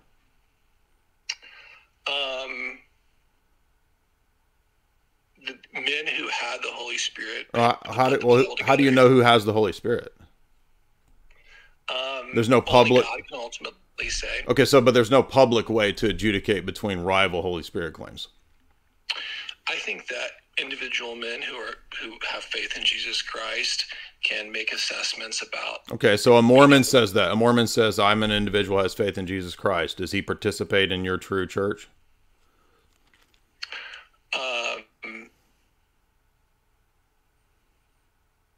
I don't know. Participate. He can go wherever if he has the Holy Spirit. Okay, so now I can be an anti-Trinitarian. I can be a Mormon anti-Trinitarian, and I have the Holy Spirit. So you are hung up on this weird thing to do with like divorce, but in your view, Mormons are acceptable. So the Trinity doesn't even matter. No, I didn't say that at all. You did say that. You said that he can go where the Holy Spirit leads. So a Mormon is part of the church? I caveat it to say if he does have the Holy Spirit. How could a Mormon have the Holy Spirit when a Mormon is an anti-Trinitarian? Yeah, I don't. Well, So generally right now, I'm kind of looking more towards Anabaptism, and I think. Oh, okay. Yeah, then that would make sense with your heresy because you said that it would require the church blacking out. So the Anabaptist theology believes that the church blacked out. Has always existed. Okay, where was it? Okay, where was it in the 4th century? In individuals who were. Oh, and where are it? So you're just you don't have any examples of people who believe that. So it's just theoretic. When Jesus entered the world. I'm not asking about what you think the Gospels say. Right? I want to know about the 4th, 5th, 6th, 7th century. Where were your true Christians there? Give me an example of one. What group? Anybody? Where? Why does it have to be an institutional group? Because Jesus said that there's one. Paul says there's one Lord, one faith, one body. The church is his body. Is Jesus' body invisible? Okay, well, did he have a visible body or an invisible body? It does not say it's an institution. It is an institution. And it's a human institution that you can. It's a divine human institution. It's a divine human institution. It's the very institution that the apostles set up. Paul said he laid hands on Timothy, and that Timothy would pass the Holy Spirit. You're not. If you're not going to listen, if you're going to keep interrupting, didn't Paul say that he would lay hands on Timothy, and he told Timothy to lay hands on people after him and to pass on the gift of the Holy Spirit?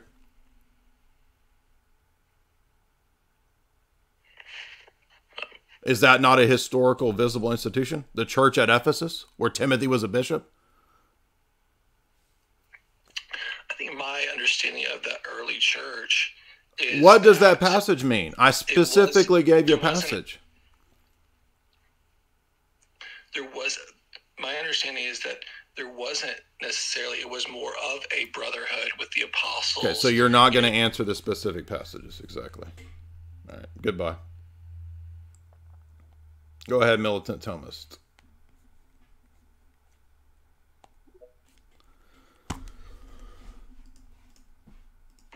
Okay, is it finally? Yeah, I can hear you. Go ahead. Okay, good. So I was originally going to ask something about Damascene's Dialectica, but I actually thought of something more interesting to ask you because I've been wondering this myself. So how does the issue of the canon of Scripture work within Orthodoxy? I mean, there's obviously some claims you get from Catholics that Orthodox are debunked because, we had the super-based Council of Trent, which was able to define our canon for us, and, the cringe ortho bros, they have no ability to make a canon or anything, and cry and go to Rome, and so on. So when it comes to the canon of Scripture within Orthodoxy, like how do you view that? Because from my understanding, there's some Orthodox thinkers who restrict the canon, some who have like a tiered sort of system, and then some that basically have an almost identical canon as we do. Yeah, so the Orthodox canon, I would say, is confirmed in the ecumenical councils that, for example, Trullo, even though it's not technically ecumenical council, it was received in its canons at the 6th and 7th council. So when Nicaea too, when it confirms the canons of Carthage through Trullo, so Trullo says we accept these specific, not every Carthage canon, but it's the same canon as the Catholic Church for the most part. Now, there's some churches who have historically translated and included like Third Esdras and the Slavic canon or something like that. But to us, it's not that big of a deal. Like, it's not like we can't have an extra book here or there, because the canon for us is there's flexibility in that, because it's a liturgical document, and the history of the church is always kind of flexible on those kinds of things. So the highest authority for us is the council. So when the Seventh Council affirms Trullo, that would include the deuterocanonical text. But there is a hierarchy within the liturgy itself. I mean, Paul's epistles are read, and then they're not given the honor in the liturgy that the Gospels are given. So the Gospels are given a higher authority, even authority of honor, right? I'm not saying that means that the rest of the texts are not inspired or whatever, because, I mean, the deuterocanonical texts are part of the canon.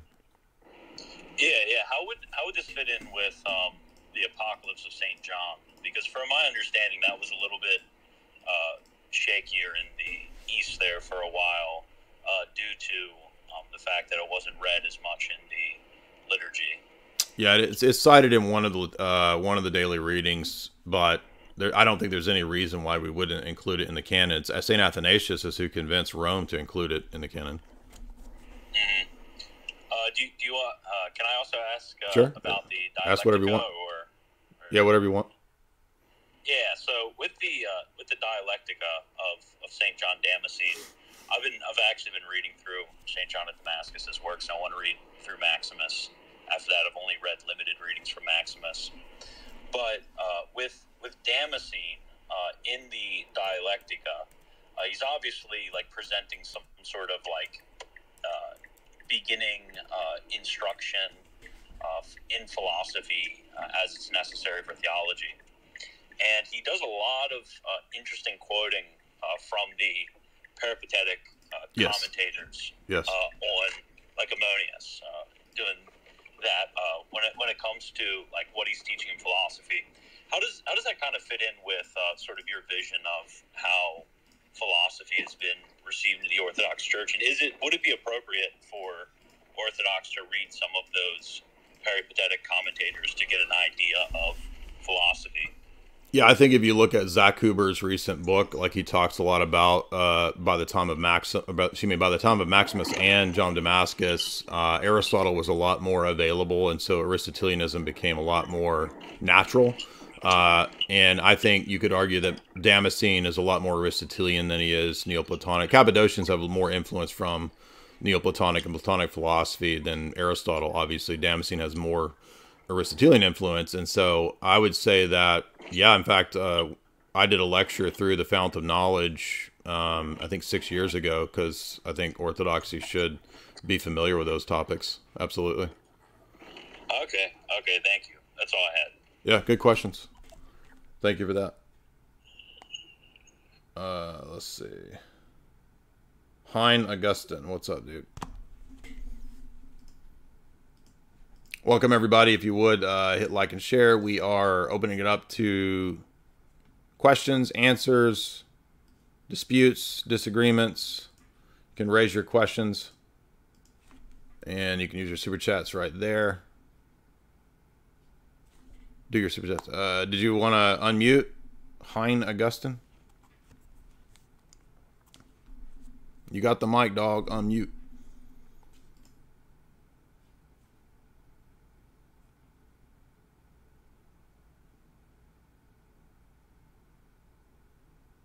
Okay. If you're not going to unmute, then we'll move on.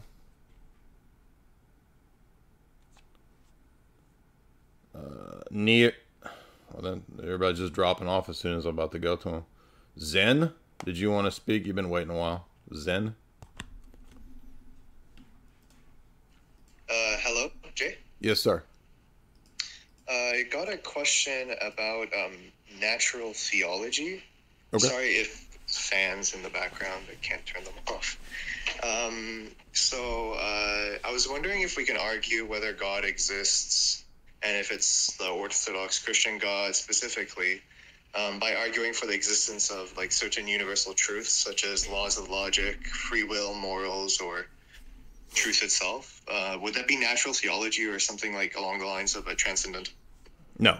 Right. So natural theology is defined specifically as arguing for God's existence without divine revelation. So I would just simply say that no, the categories that we're talking about here, like truth itself or logic or universals, although they themselves are not necessarily divine revelation, they're grounded in divine revelation by the logos. So doing argumentation and logic is not natural philosophy or natural theology, and that's something that like Trent didn't understand. I see. All right. Well, thanks for your question. I came to Orthodoxy thanks to you, so I just want to say that. Great to hear. Yeah. Glory to God. Thank you very much. Have a great day. Thank you. Glad to hear that, man. Hein Augustine, did you want to try again? You got to hit unmute, dog.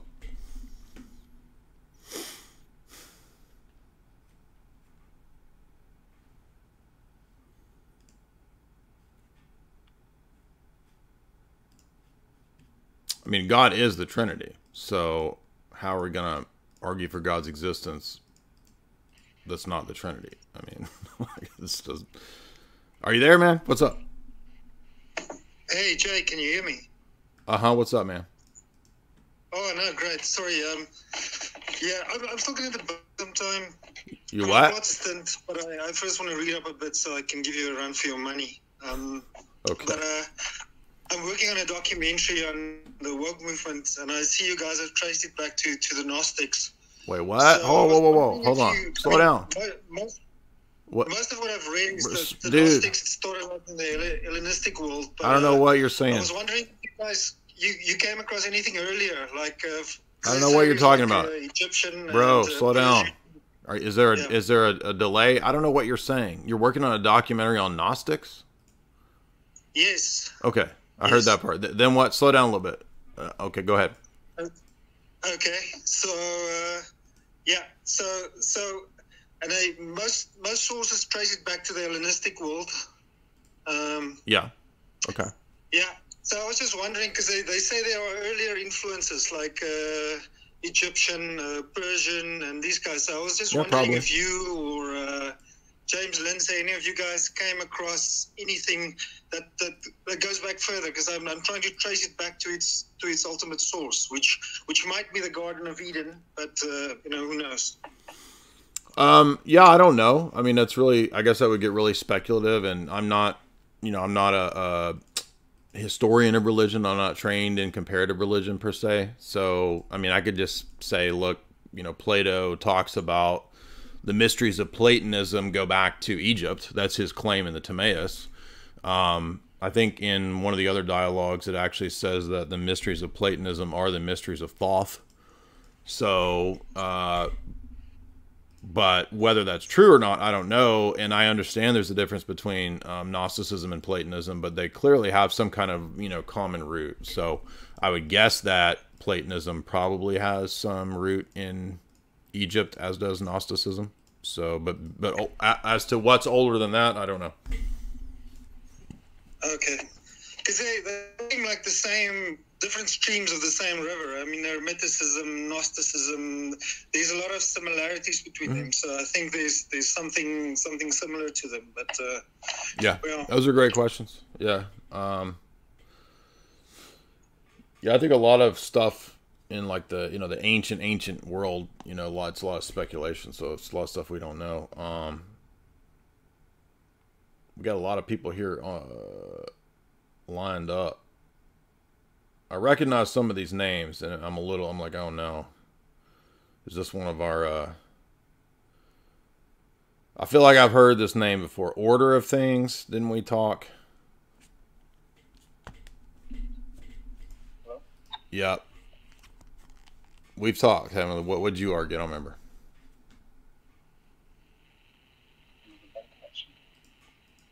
Go ahead. Are you there? All right. Nico. What's up, Nico? Nico House. What's up?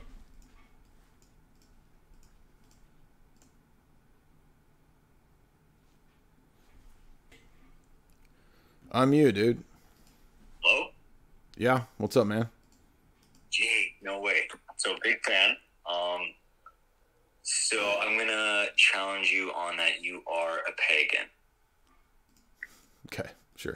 So I looked up the etymology of the word, and it says a person of non-Christian or non-Jewish faith.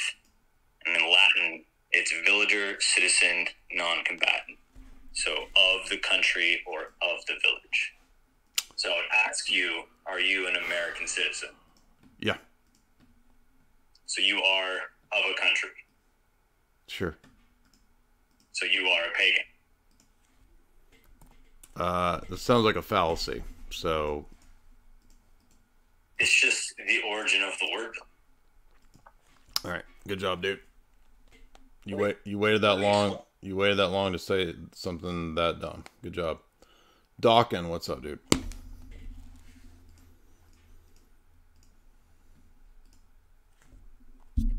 Hey, Jay. Yes, sir. So I actually want to push back on something that Okay. I do. I know you're a young Earth creationist, and this is going to be kind of my argument against you. Okay. So I'm an old Earth creationist, and I would like to know what you think of the idea of the Earth being old on the basis of the speed of light, basically. Because I heard that argument that the Earth is essentially like 4.5 billion years old, and they calculate it on the basis of essentially the speed of light, like how far light travels to a certain distance. So like, yeah, but that's just assuming the Earth could be like 6,000 years old based on that. Yeah.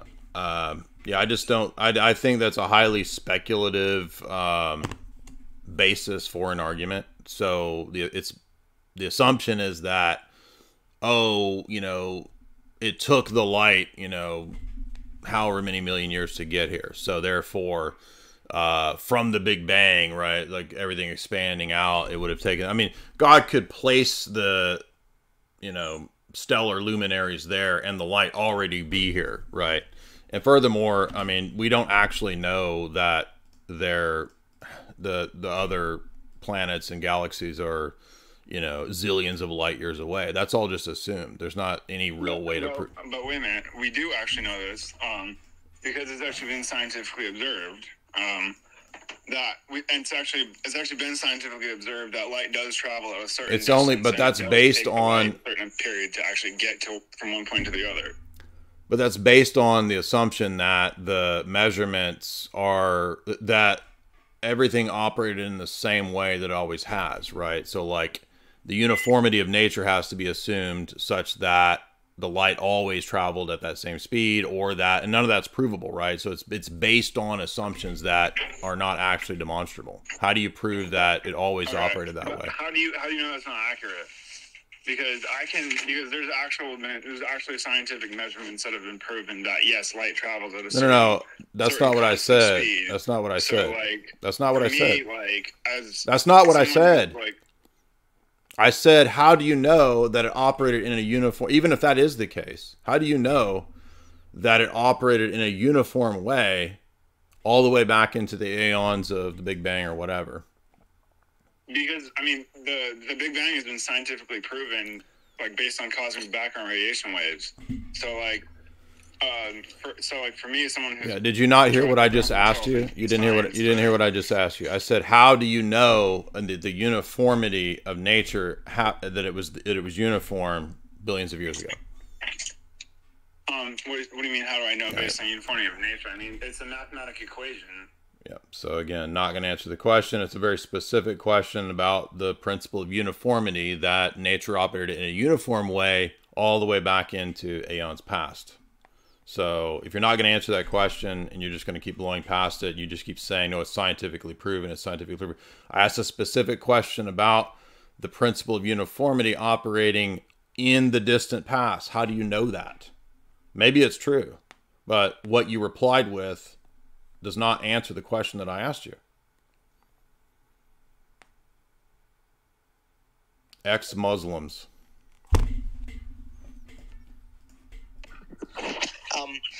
Hi, thanks for letting me speak. Although I'm an atheist, I do agree with Jay on this. On what? On that science assumes uniformitarianism. Uh-huh. Okay. So how do we prove that? But I think, like, from a philosophical point of view, simplicity is always better. That doesn't prove anything. That's not a proof. That's a principle that may or may not be useful to what we're talking about. It doesn't prove anything. It depends on what you mean by proof. I don't think anything can be 100% demonstrated, but it's rational in the sense that it's probable. Okay. Again, none of these answers are at all getting at the question that I asked. So we have T Free, the guy who said that he's got a much higher IQ than me. What's up, dude? Put me in my place. Unmute. Unmute. You got a 200 IQ. You're not unmute, right?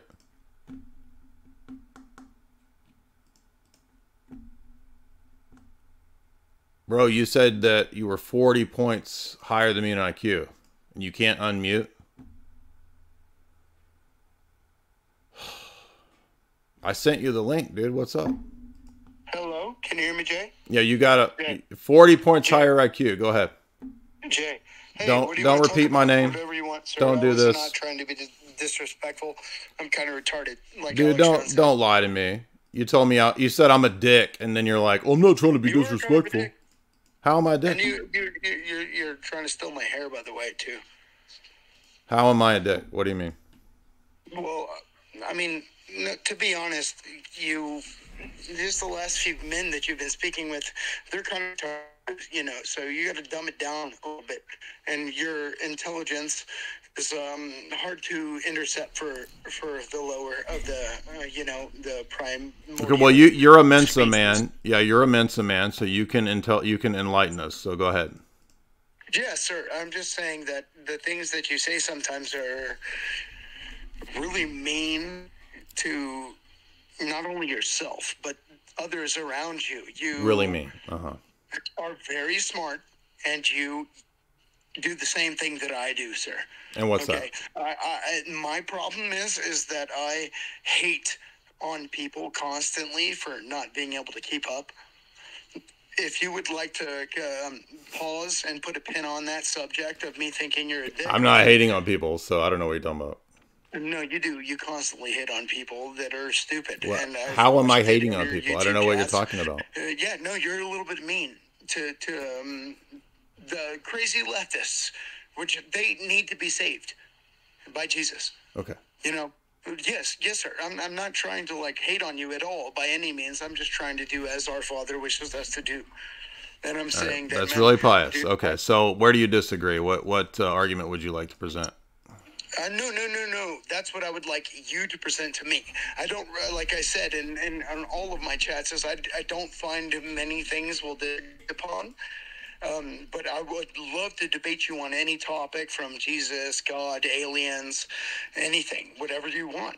And it's more. Okay, well, I don't engage. Hold on. So I don't engage in debates just to debate. So I only debate the positions that I actually hold. So I want to know, I have a lot of holds of these positions. Okay, I got it. Jesus, so aliens, God. We could start on aliens. Okay, if you'd like. So you're really smart. So tell me where you think I'm wrong. No, that's first and foremost. If you look back to the message, I said that there's a lot of things that I don't think we'll disagree upon. I just think you're kind of. Okay, so tell me where you do disagree. Yes, sir. I'm sorry, you cut out. So tell me where you do disagree. The only times you're mean to stupid people. Yeah. I think that Jesus said, no, literally, bro, you're on point with 99.99% of everything that God and the Orthodox Church wants from us, except that the love and kindness just seeps from you. So how is it loving and how is it loving kindness to tell me that I'm a dick and you're so much smarter than me? That sounds like you're just trolling. So this is not a serious person. No. I mean, I can show you my card. I don't care about your Mensa card, dude. Good grief, man. Unbelievable. What, dude? Go ahead. Dawkins, go ahead. Yeah, what about it? Okay, so I feel like you kind of brushed my argument off when it came to the age of the earth. I asked you a specific question about what the argument presupposed, and you blew past it, wouldn't answer it. That's why I booted you. Well, can I speak and present an argument? Avery, hold on a second. Hey, Jay, I apologize for interrupting you guys. I actually just, I'm his buddy. I actually just wanted to say I really do admire your work and I love your debates, man. Big fan. Sorry, Abe, I got to be a little biased, but you know, keep killing it. And by the way, I'm getting into your introductions on Genesis soon. So once I finish that and Exodus, I'm going to start watching some of your videos explaining it because it's awesome. Okay. So I asked you about the principle of uniformity, uniformitarianism, that underlies your argument. And it doesn't matter which one you pick. The light argument, the radioactive decay argument. Yes, that's another argument I was going to bring up, is the radioactive decay argument. Yeah, so for that to work, that's a very strong argument because for that to work, listen, dude, for that to work, you're going to have to demonstrate the principle of uniformitarianism. So just have at it. Go for it. Okay, I mean, okay, so the scientific formula is that the rate of decay is... You're not going to, so again, you're not going to address the question I asked you.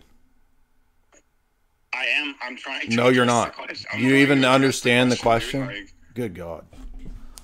Dude, bro, just listen, man. Don't follow. And like rebut your claims that the Earth is 6,000 years old on the basis of this. How many beers did you have, dude? Can you not listen to what I'm asking you? That your argument presupposes uniformitarianism, so it's not going to work until you address that. So just telling me the argument is not addressing the question. Can you prove that the Earth is 6,000 years old? Did you not hear what I asked you? That's a tu quoque. I did. I'm asking you to. What's a tu quoque? What's a tu quoque? A tu quoque fallacy. That's a fallacy of a restatement of a position. No, it's not. It's a whataboutism. It's what about you not answering this question? So you're. I'm sorry. Yeah, you know what, bro? That's fine. We're done. You can unfollow me. It's fine. Go on. Move on. Jim, whatever. So I put up with this idiocy from people, right? And then, oh, you're mean, dude. And I'm a 40 IQ points above you Mensa guy, but you're mean, bro. You're mean, dude. Is everybody just drunk on Friday night? Is that what it is? What's up, Jim? You know, a interesting side point for this conversation might be the population of the human race. By all scientific measures, only 2% of the human population, existed before the advent of Christ, crucifixion and resurrection. Why do you think that plays into this kind of, even if speaking about the age of the earth, I hear you guys going on about this. Like, I don't understand the question. What is so? Just your perspective on that. By all scientific. I'm sorry to get look. I'm not trying to be rude to you. I'm not, but I don't understand the point of that question, and I'm just gonna have to I'm starting to get annoyed. People are starting to get on my nerves, and when it gets on my nerves, I start to get sassy. You see, and then that's when people say, "Oh, he's mean. We got him exposed. He's mean." I don't want to hear your dumb arguments. If you got a good argument, and dude. Get out of here. All you weirdos with your IQ bullshit.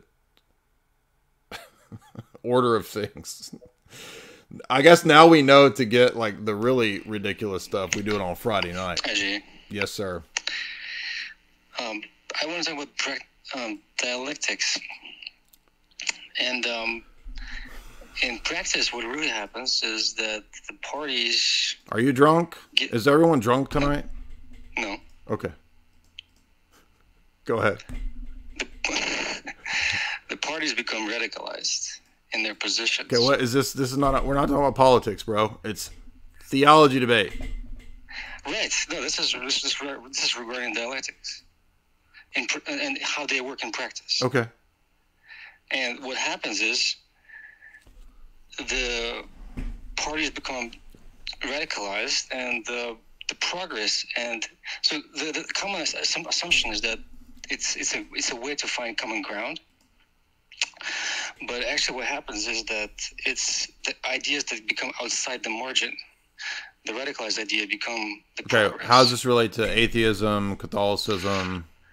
It's not Yes, politics, it man. does, because in religious debates, people radicalize their positions, and they become Sometimes. outside the orthodoxy.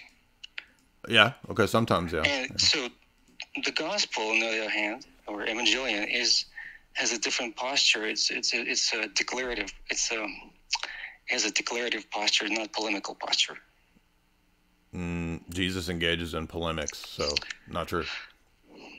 Not right. I mean, I'm not.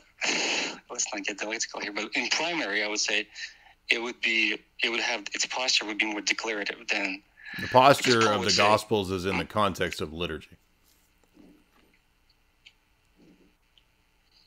Well, the evangelion is really a proclamation, right? The Christ is King. Okay, sorry. Not relevant to what we're talking about, but thank you. Agora Square.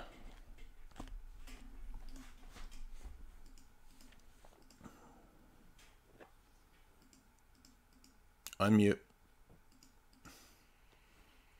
Hey Jay, how's it going? What's up, man? How are you?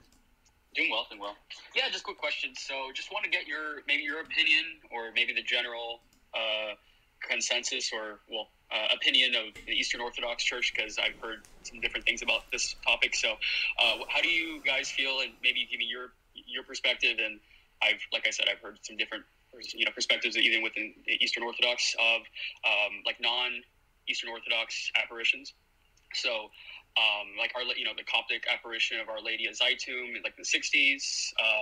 Obviously, the big Catholic ones, Our Lady of Guadalupe, Our Lady of Fatima. I've heard a lot of Eastern Orthodox specifically being a little sympathetic toward like the Coptic apparitions, which I find kind of strange and confusing. Just would love to maybe get your position. Yeah, I think that it's very simple. The Pauline stricture is that we don't go by the apparitions, we go by what is divine revelation. And Paul is just restating what's in Deuteronomy 13 and Deuteronomy 18. So could Mary appear to whoever? Sure, but that has nothing to do with what we're going to do for our praxis and our what we do in terms of normativity, right? So it has nothing to do with what we do. If you want the specifics, I've done multiple live streams getting into the Cold War structure and situation of a lot of those Marian apparitions and how that's used in the Cold War for psychological operations on record. So that's part of this. But yeah, I've done really long live streams on that. No, I don't accept Fatima or Medjugorje or any of that stuff, and I would not accept. And again, it doesn't matter if Mary appeared here or there, whatever. It has nothing to do with the previous revelation. Yeah, I think I'm lost. Hello? Yeah? Hello? Yeah? Hello? Matt. It's getting feisty up in here. What's up, Matt? Hey, how you doing, man? I'm biting my lip. I'm gonna try to be nice. I'm gonna try. Yeah, man. I'm gonna try. Feel it. I'm hearing what you're going through, and I appreciate it, man. Thanks for letting me speak. Go ahead. Hey, I have a question about soteriology. Okay. As far as the Orthodoxy faith is concerned, and I'm curious about your position on it. It was funny. I was invited onto the spaces by some Orthodox people. I'm not Orthodox myself. And one of the big sticking points I have is where grace is actually extended to people.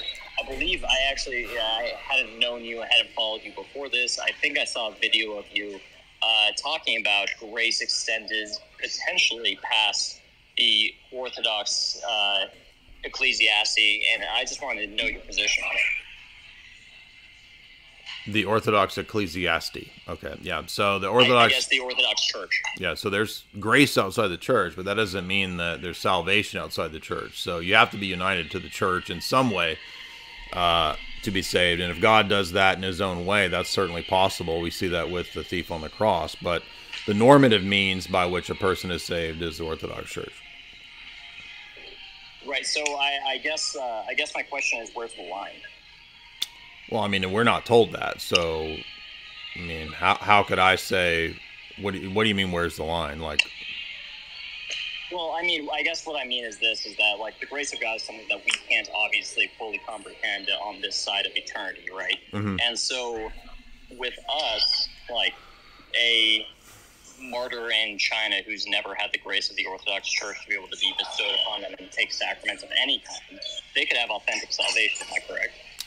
Well, again, that's what I just said, that it's possible for God to unite somebody to the mystical body in his own way. And that's why the church does have, we consider, you know, baptism of blood, baptism of desire. Those people are considered members of the church. But when it comes to people that are in those other countries that we don't have, I mean, we don't know that, right? So we know God is a just judge and he's fair, and we leave that up to him. So all we know is what we're told to do, which is it's our job to tell people to become Orthodox. Okay, so forgive me, because it's funny when you have somebody jump on a speaker, it's funny, you start to break up on your end. It's kind of a weird thing. So I think I heard what you were saying, and if I can clarify, just a clarifying question. So why, like cross-denominational, are there a remnant within cross-denominations? I don't know what that means. A remnant within cross-denomination. Is there salvation within Protestantism? Is there salvation within Catholicism? Is there Protestantism? No. Is there... Why? No. Because there's one true church, and it's the Orthodox Church. Right, so how does that account for the people that have never had the grace of the church? What I said, that the God is able through his power to unite people to the mystical body in his own way, right? So it's not a matter of spatial location. It's a matter of whether or not the grace of God unites you to the mystical body. The mystical body is the Orthodox Church. So is your stance that salvation exclusively comes through the Orthodox? So, correct, yes.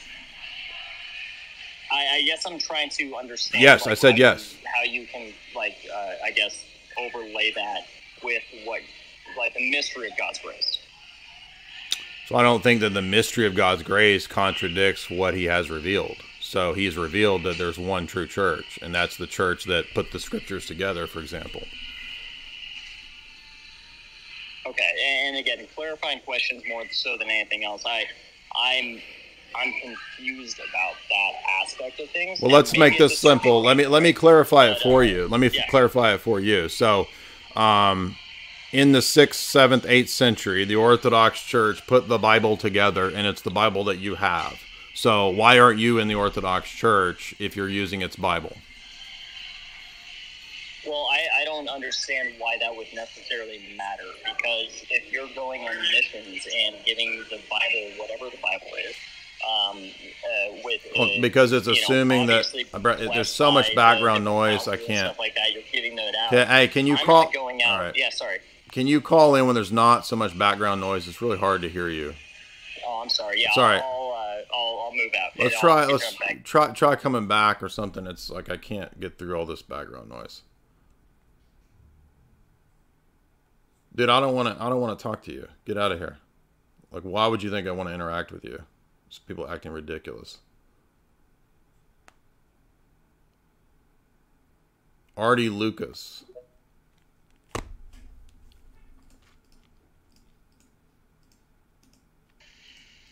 Oh, hi, Jay. Do you hear me?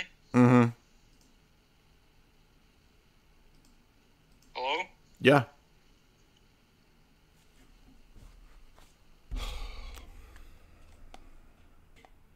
Can you hear me? I can hear you. Can you hear me? Okay. Oh, sorry. It's all right. Yes. So basically, I'm Presbyterian. I'm 22 years old, and I was getting into Orthodoxy lately. And I'm curious on the point of iconography. Okay. What's the point of iconography? And does this go against a God, Jesus saying that do not create an image of me to worship? Okay, Jesus, when did Jesus say, don't create an image of me? First of all, Jesus is the icon of the Father, according to Paul in his epistles. And so iconography is based in and rooted in human nature itself, right? We're told in the Garden of Eden that man was made in the icon, the image of God. So iconography is really fundamental to how God communicates and reveals himself to the created order. All divine revelation, if you think about words in the scriptures, they're iconographic, right? They're images.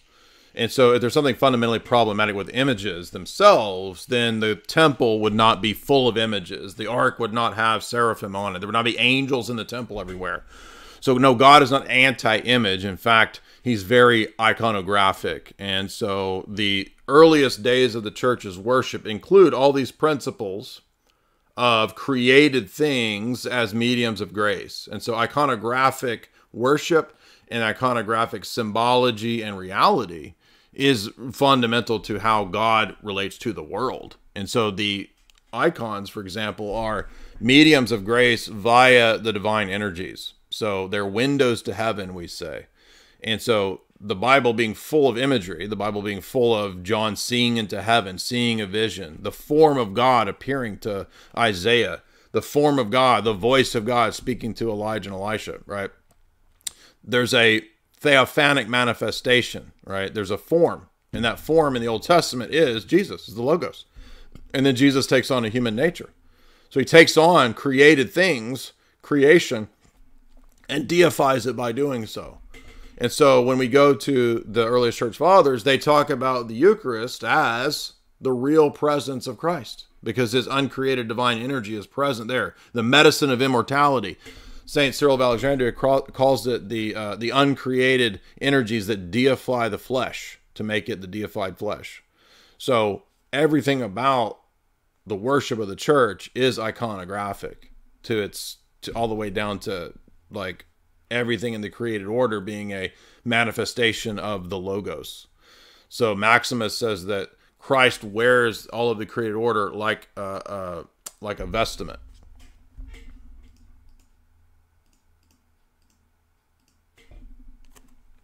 I guess he dropped off.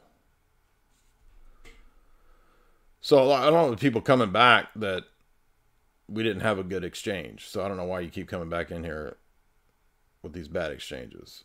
Mr. Anderson. Mr. Anderson. Mr. Anderson. Mr. Hey, Anderson. how's it going? What's up? Not much. I had a couple of questions, if that's okay. Okay. Yeah, so some things I've been thinking about. Yeah, I've been listening to your past few streams, and the topic about the Catholic system, them having unity and clarity, but really when it comes down to it, it's not much different than the Protestant system when it comes to basically personal interpretation of documents. And I was just wanting to get sort of like your statement and perspective on how that contrasts to the Eastern Orthodox system and how that's different, and how we know what the true doctrines are and whatnot. And then I also have a couple other questions too. Yeah, so I've answered that. I'm not trying to be rude. I've answered that many times in many podcasts. So there's two different questions there. One is about individual certitude and assurance, and there's another question of normative authority. So if it's a question of public authority, we would disagree with the Protestants and agree with the Roman Catholic. There is public authority that exists that men have from Christ, right? But when it comes to what that authority is, we believe that authority is what we see in the first 1,000 years of the church, which is synodal, collegial church government. It's not a monarchical system of everybody just asking the Bishop of Rome what the answer is. So, but that's different from the question of, well, how does an individual have certitude? Because every individual person, whether you're Protestant, Roman Catholic, Orthodox, is in the same boat. And there's no way to answer that question other than to say in the final analysis, it's the Holy Spirit that gives us certitude. But again, where we disagree is the means that the Holy Spirit uses. So the means the Holy Spirit uses in the Roman Catholic system is you and the papal documents. The means the Holy Spirit uses in the Orthodox view is you and the entire life of the church, the liturgy, the lives of the saints, the church fathers, the ecumenical councils, the Bible. All of that is a holistic thing, right? So obviously the Orthodox view is a holistic view of the individual's experience within the entire life of the church, including all of those elements that you can't like a science experiment, like pick out like one thing that gives you certitude, because those are all created things that are part of the life of the church, and they're all endued with grace. They're all endued with the divine energies. And so they're all experiences of God. There's no super experience of God that the Roman bishop has to the exclusion of any other bishop. That's why the earliest church fathers say that the fullness of Catholicity exists in the local bishop. So there's no super bishop in Rome that has super Catholicism, you see. The fullness of the church, the fullness of the life of the Holy Spirit is in the local church with the local bishop. That's the Orthodox view. And so the Protestant view is, well, good luck with you and the Holy Spirit and your Bible. And Roman Catholic view is good luck with you reading through the papal documents. We're doing people who have not called in and who disagree tonight. So Daniel Griffin looks like he's been waiting a while.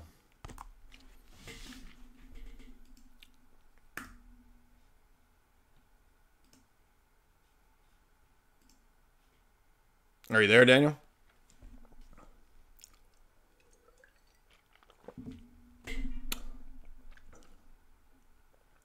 All right. Daniel's not there. Daniel, are you there? Christian preacher and husband. Preacher Daniel, are you there? Where are you at? You've been waiting for all this time. You don't want to speak. Look how mean he is. He's so mean. Colonel Donnelly.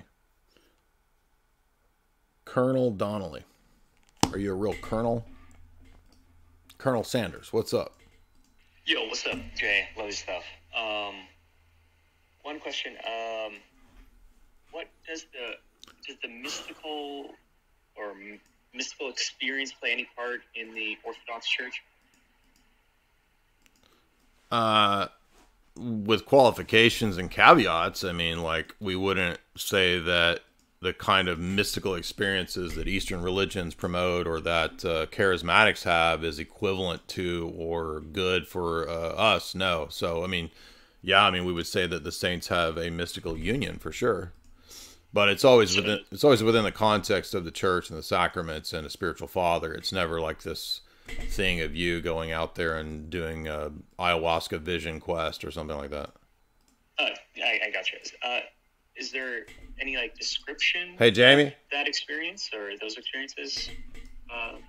Yeah, you could read about the hesychasts and St. Gregory Palamas. Jamie, can you turn the air on? It's really hot in here. Do you know how they describe it? Is it like yeah, it's the vision of God. It's described as seeing God, and it surpasses all conceptual understanding. Okay. Cool. It's what Paul talks about when he talks about being caught up into the third heavens. That's the same for us. That's the same thing. Matt, did you want to say something now that you're back?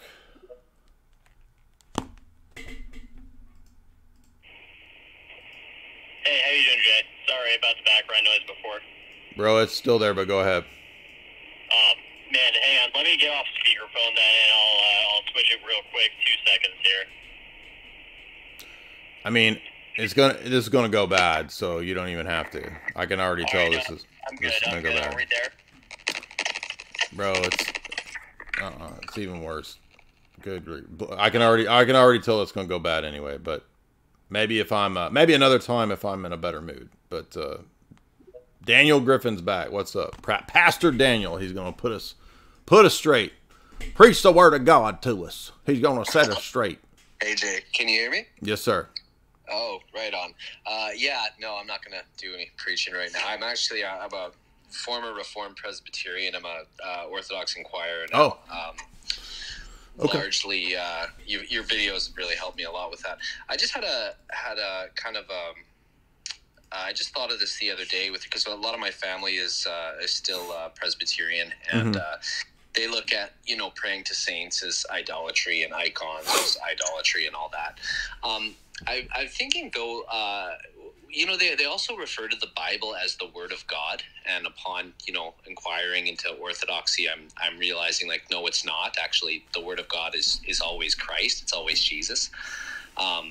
So wouldn't calling the Bible the Word of God, calling something God when it's not God, wouldn't that be idolatry? No, I think that's fine there is a sense in which we can call the scriptures the Word of God. There's nothing wrong with that. It's just that it's it's not mutually exclusive, or it's not the only sense, right? I mean, Jesus says in John 5, you search the scriptures because you think that it is in them that you have eternal life, when it is they that testify of me. So the scriptures are the word of God in the same way that the natural world is the word of God, right? So Maximus says that one of the reasons that, if you read Staniloy's Volume 1 of Orthodox Dogmatics, he says that one of the reasons that there's no natural theology in the Orthodox tradition is because there's no fundamental difference between the content of the revelation in nature and the content of the revelation in Scripture. The content of both is the same, which is the Logos, and the only difference is the medium, right? Sticks and trees are not identical to the book, but what the sticks and the trees point to is the same thing the book points to. So everything is a theophanic manifestation of the Logos, including the Bible and including sticks and trees. Okay, so it's cool to still call it the Word of God. Yeah, it's the Word of God in a limited sense, right? But not in the ultimate sense, like the person itself. Jesus is the literal living Word of God, a divine person, right? So again, John 5:39. Okay, cool, man. Yeah, thanks, good questions. Thanks for your videos and everything you do, man. Thank you. It's a joy to listen to. Appreciate that. Yeah, God bless you, man. Appreciate that. I thought that was going to get hot and heated. Caboose lube. Uh-oh. Butt lube. I guess this is going to definitely be high quality.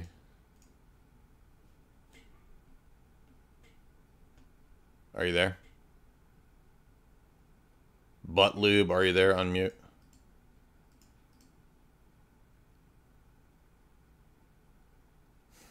All right, so we know what we get on a Friday night. We get butt lube calling in. Okay, sure. Kaiden Jacob.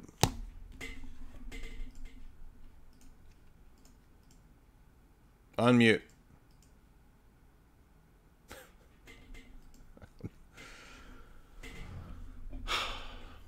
Unmute. You've been waiting all this time. I don't know. People wait for like an hour and then they don't unmute. Okay. Well, we'll just move on. Your Majesty. Uh-oh. We got the king. The king is in the house. What's up, Your Majesty? Yo, what's up, Jay? Yes, sir.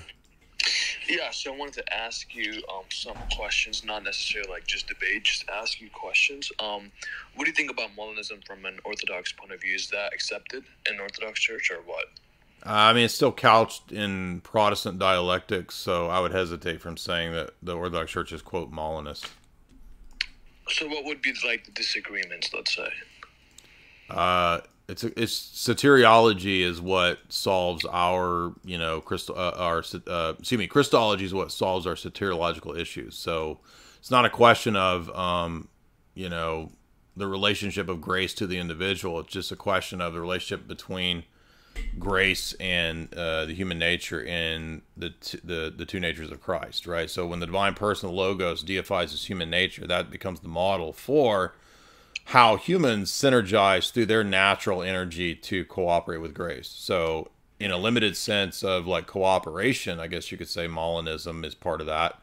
And I would say that in the specifics of predestination, we don't really get into like individual predestination per se, because in Paul's epistles, for example, predestination is like it's collective and it's in the context of Christology. So Paul's writing a letter to a visible church in Ephesus, and he's saying, you are the predestined.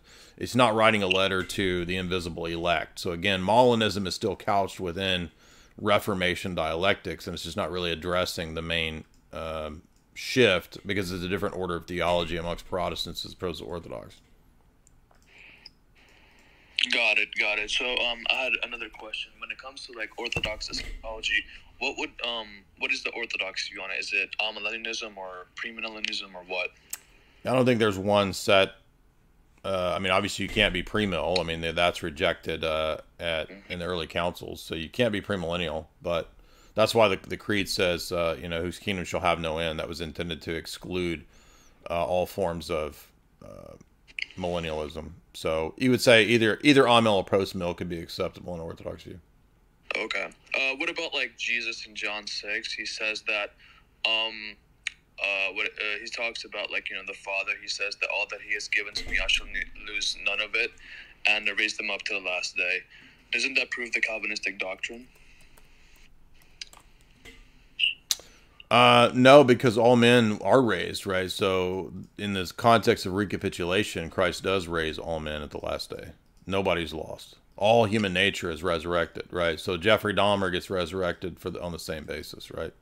So when Jesus says that all that He has given me, He's referring to, like, pretty much all of mankind, not like the elect. Well, it's all of the above. It's both and. It's not either one, right? So all human nature is given to Christ because He assumed universal human nature, and there is a fixed number of the elect, but we don't know who that is.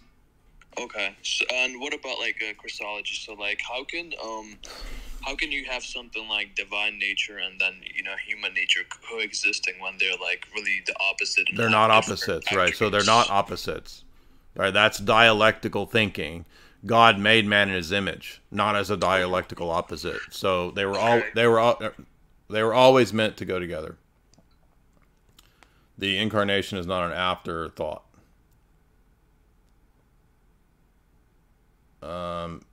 Damascene something. I can't read your full name.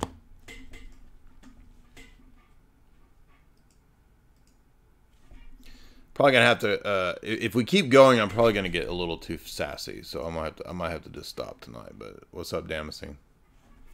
How's it going, man? I had a Protestant friend reach out to me, and he was asking me the difference between the Lutheran concept of baptismal generation and the Orthodox concept. I don't know anything about the Lutheran concept. I'm wondering if you could, like, summarize that real quick. Well, I don't think there's a big difference just in baptismal regeneration itself from the Orthodox and the Lutheran view in terms of, like, doing it for an infant or doing it for an adult. But I don't know that Lutheranism has any specific idea of uncreated grace. There might be Lutheran theologians who have the opinion that they believe in uncreated grace, but I mean, for us, it's always couched within the holistic context of Christology. So whether water baptism regenerates is not a point of difference between an Orthodox and a Lutheran. The basis for justification is, and what that grace is, differs, probably. Okay. Do you think that whatever Luther might have said about regeneration, he probably got from Orthodoxy originally, whether he knew it or not? I mean, Luther's just coming from an Augustinian tradition, and so, the Latin Roman Catholic Augustinian Church professes baptismal regeneration, so. Okay. All right, maybe my friend's question was a little, maybe he didn't really know what he was getting at, but all right, that works. Thank you. Yeah, I don't think Luther's concerned with what the, quote, Orthodox Church teaches. I think Luther's just kind of defaulting to the Augustinian ethos. Shadia, what's up?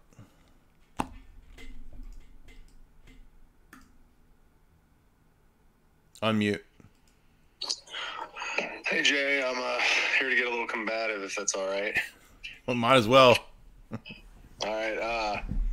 So I heard you say that Christianity is not a religion that's proven by miracles or miraculous works. Is that an accurate description of your position? Yeah, I think miracles can attest to it, but they can't be a strict proof because, every group, every sect will claim miracles, right? So miracles themselves can't be, quote, proof, but they can be evidences or they can attest to the religion being true, sure. Okay, do you think that was always the case, or is this in, like, a post, maybe like, in the church era, this is the case, or would you say this has always kind of been the case for God's people to not, prove the trueness of their religion through miracles? Well, because of the fact that at any point anybody could claim a miracle, yes, I would say that that's always true, that the definitive proof is not going to be a miracle, but would have to be some other kind of argumentation like a worldview or, something else beyond just a miracle. Okay. Let me give an example of that. Like, we say, well, let's say for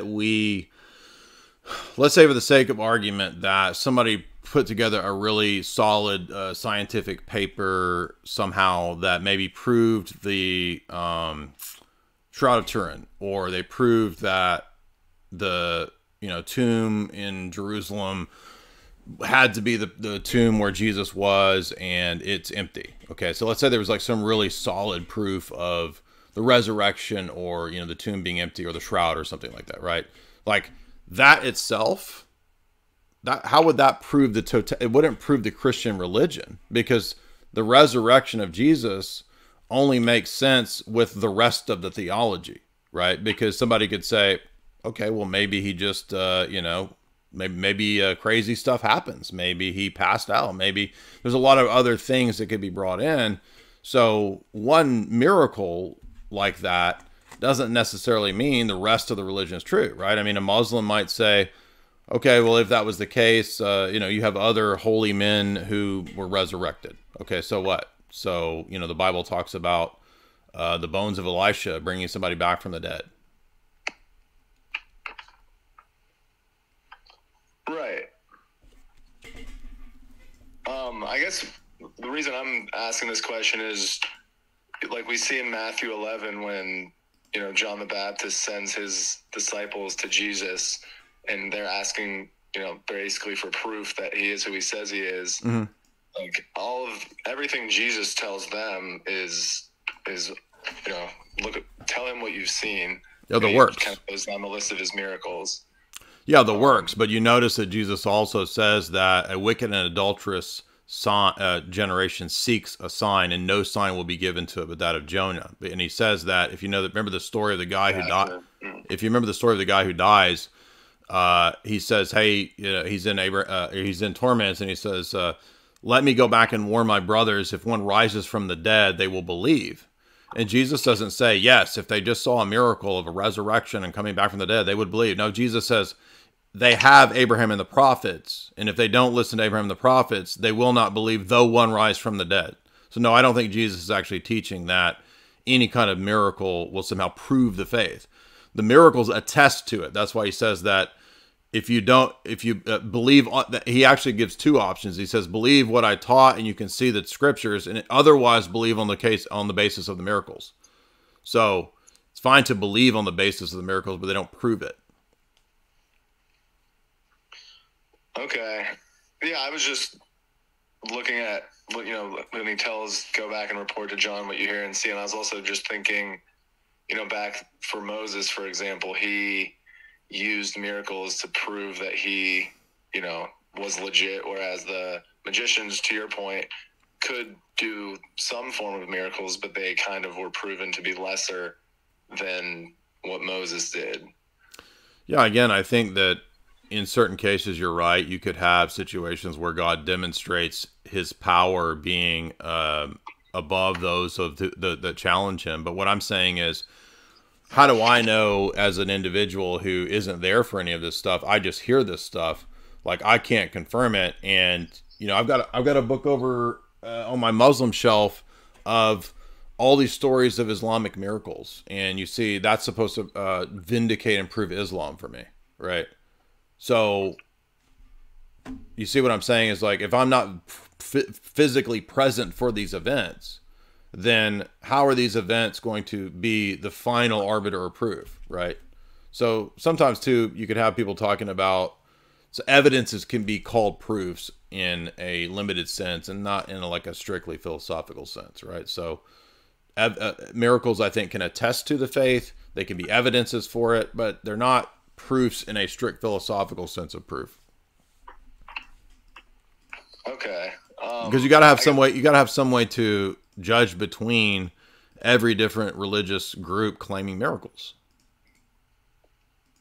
Right, and I guess these were miracles that the people in these different passages were seeing firsthand. Exactly. And also remember, Deuteronomy 13 and Deuteronomy 18 explicitly say that you have a duty not just to believe the signs and the wonders, but to test the theology.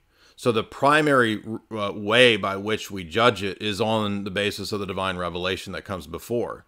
Because Deuteronomy 13 and Deuteronomy 18 say that when you see a prophet or a person claiming to be a prophet, and their miracles, their signs and wonders come true, don't believe it if they tell you to do some other kind of religious practice or theology, you see. So the divine revelation is the primary judge, not the other way around.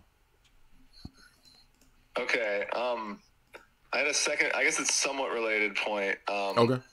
You'll read in different, church fathers in different places to not trust dreams, not to believe dreams, prelest, and these type of things.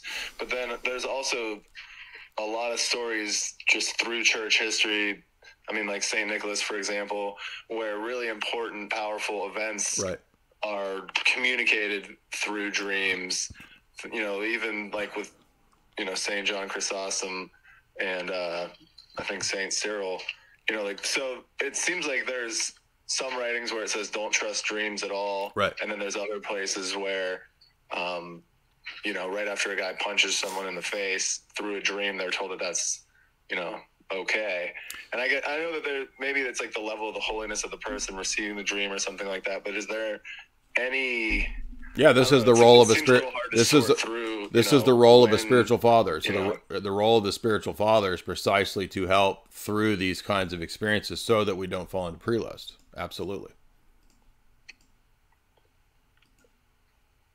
Okay, so I guess in other words, if I thought I was having, I'm not saying this because I don't think I have any prophetic powers or dreams, but let's say that I did have a dream that I thought was prophetic, or I thought God was speaking to me, right? Like what I would, the proper process would be, I would talk to my spiritual father about it and get his wisdom and insight. And there would be probably kind of, tests, and, people would bounce it off of other people. It wouldn't be this thing where it's like, you just run with it. There would be cautious processes and steps by which we would want to make sure that it's not some kind of delusion, right? And so, if it's I saw a dream where something's going to happen, and okay, well, did it come to pass?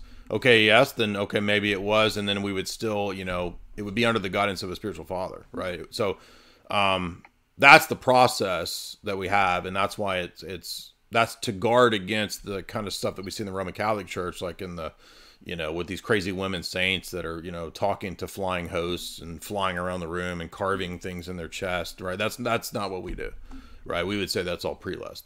So, but it doesn't mean that there's not miracles, clairvoyance, and spiritual gifts and all that, but that's done in the context of guidance.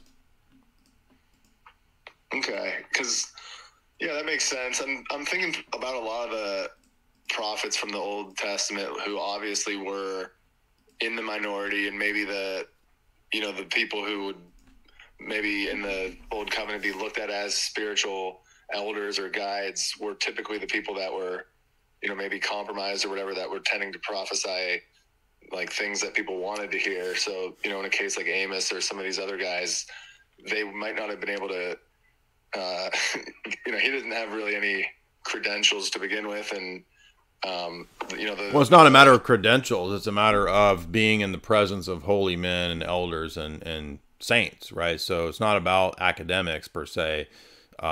And that's why I think we would say that, the role of the elder is kind of like the role of Elijah in the schools of the prophets. So Orthodoxy still has even that office beyond just, there's the hierarchy of the priest and the bishop, but a lot of times the, secular, we could say, clergy have been compromised, and so that's that role of the sage, the elder, that calls people back to repentance, even perhaps the clergy, right? And an elder can function in that kind of Elijah style of role. Yeah, that's kind of what I was imagining, is if you had just an Amos type of figure, just some random shepherd, or, just some simple person who was told something, and he goes to his. Well, we don't know that Amos didn't have. Yeah, we don't know that Amos didn't have any other holy men, right? I mean, maybe there were, like you said, compromised, Levites and whatnot, but he could have still had other, holy men that he interacted with. A lot of the minor prophets, we only have a little bit of what they said, and we don't really know much about their life. Okay, yeah, I guess it's just what I'm trying to understand, maybe the balance between like these obvious periods where you have, you know, even today, like large portions of the church that are, you know, watered down or liberalized or, you know, whatever it is. And it's not a new problem. Like you see it through the Old and Testament and all through the ages. Right. And sort of knowing the balance between, you know, just letting a bunch of soft liberal, you know, priests tamp down people who are, you know, they'll put whatever label on them versus, you know, that actually being the case, I guess. Yeah, I would agree with you. Good points. I thought you were going to be combative. You had great points. Why? Sorry, I already removed you there. We'll give Matt one last chance to see if his phone's good, but I'm kind of tired, so I don't know if I can go much longer. Hello, sir. Yes, sir. Hey, I just wanted to circle back on soteriology. Soteriology? Sorry, I'm bad at pronunciation. Soteriology, excuse me. Fine, it's okay. Yes, sir. Yeah, no, I just wanted to talk about grace in relation to that, as well as what the Orthodox perspective is. Yeah, so, I mean, obviously, the difference, though, is that we have two different presuppositions about what grace is, right? So, for most Protestants, grace is conceived of as a dispositional change in how God views them. I'm not saying that they don't believe that there's some indwelling of the Holy Spirit. I understand that most Protestants think that the Holy Spirit indwells you, and then now that the Holy Spirit's there, it's because you are justified by faith, and, you know, God has now changed from the disposition of wrath to he likes you now. So, but we have a different notion. I mean, some of that is in our theology, but we believe grace is an uncreated energy of God. So, you know, very different ideas at work here. So when we say grace and what the Orthodox Church has in its sacraments, that's what we're talking about, the uncreated grace of God. So very different from what you typically would be thinking of. Right. I guess could you elaborate on it? I mean, like that's a new concept to me. Right. So Jesus says in John 17 that he came to give us the glory that he had with the Father before the foundation of the world. So to partake of divine glory is not a creature. So that glory isn't something created. It's an uncreated reality, which makes us immortal. So for us, grace is the gift of the Holy Spirit, namely the divine energy of immortality, life, uncreated life, and immortality. Right. Okay. So then, as far as salvation is concerned, like that is salvation. It is being resurrected after the image of the resurrected Christ. So Christ's body is made in that way when he's resurrected, right? So he's resurrected. His flesh is deified. It's not bound by the limitations of time and space. He walks through walls. He disappears, etc. That's the deified flesh that we believe we're eating in the Eucharist. So the Eucharist is the summation of all of those Old Testament ceremonies and rituals, Levitical rites. It is the Passover of the Christian and the summation of all the Jewish feasts, what Paul calls in Hebrews 13, the altar that we eat from, that's not the altar that the people at the temple eat at.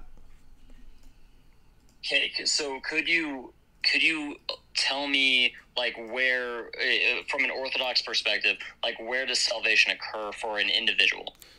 Salvation begins with baptism. It's a process of living, and it ends in final salvation in the resurrection.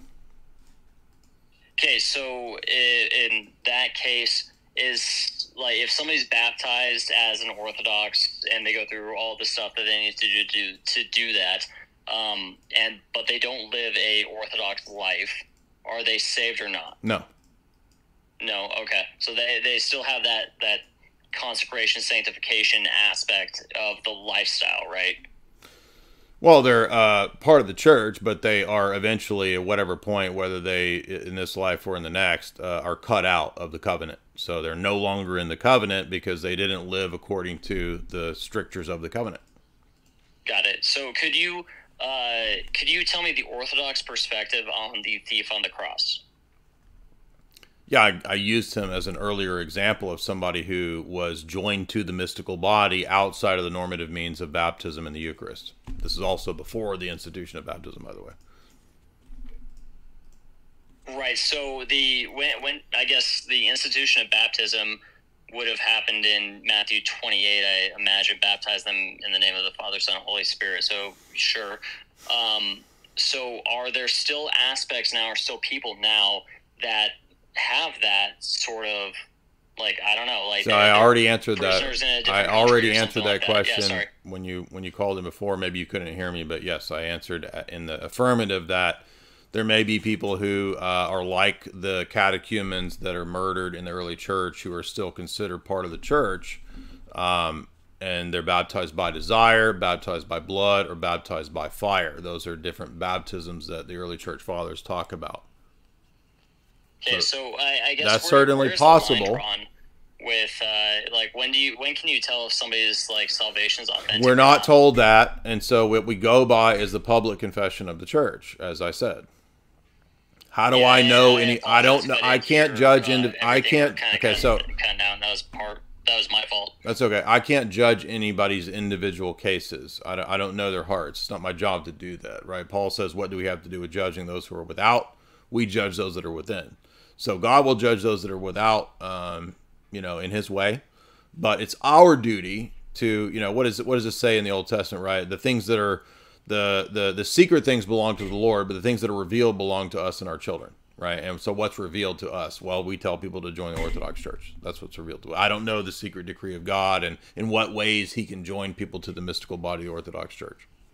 Right. So I think that I watched a video of you where I heard you say that before. It was a tertiary topic where you were talking about how the disciples came to Jesus and they said, "Hey, these people are doing things in your name," and He said, "Hey, if they're not against us, they're for us." Well, He also says they will not always be against us, right? And so there's nobody who can do a miracle in my name who will always be against us. And if you look in the book of Acts, it's I think chapters 8, 9, and then 18 and 19.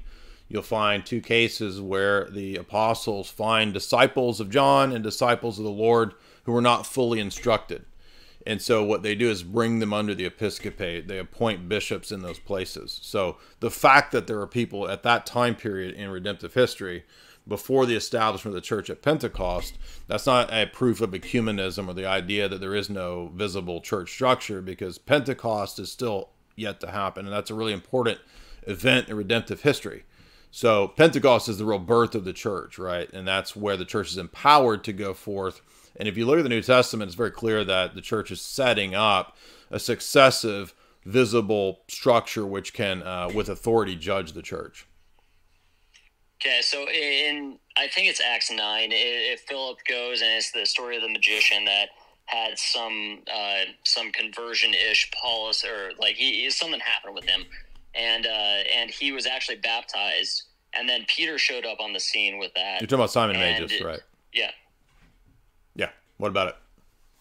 I'm just curious about that, because that's so Philip was baptizing people and was talking the gospel to them, but then Peter showed up on the scene giving Holy Spirit. So what? That's called chrismation. Peter thing. That's chrismation, and the anointing of the Holy Spirit occurs throughout the book of Acts. Right, but what was Philip not doing that Peter was doing? Well, isn't there a chrismation that occurs? Is that what you're referring to? He says that he lays hands on it, but like, was Philip not like allowed to do? Was he not able to do that? Well, what was Philip, a deacon? I'm trying to remember. I was don't he a remember diaconate? off the top of my head, but he was one of the 12, if I'm not mistaken. Well, it could be that he wasn't there, or he wasn't endued with, or didn't know about like the full initiation into the Christian mysteries like chrismation. So it's certainly possible he didn't know about chrismation. Sure. I mean, it's not like everybody in the book of Acts knows the fullness of what all is coming, right? For example, Peter has to learn about the dietary laws, right? Because in chapter 10, Peter still thinks that we're supposed to keep the Jewish dietary laws, and God has to give him the vision of the sheet to convince him. So even Peter doesn't fully know what's going on, but we do see the principle of the laying on of hands to receive the Holy Spirit in the book of Acts, and which is not just ordination, it's also chrismation, which is the Orthodox sacrament. Yeah, I guess I'm not familiar with chrismation as the sacrament. Could you tell me what that is real quick, just so I know? Yeah, so this is the anointing that James talks about, anointing with oil, and it's what we do to, I mean, if an infant is baptized, he's also chrismated, but it signifies the individual's personal Pentecost. So it's a ritual with holy oil of anointing.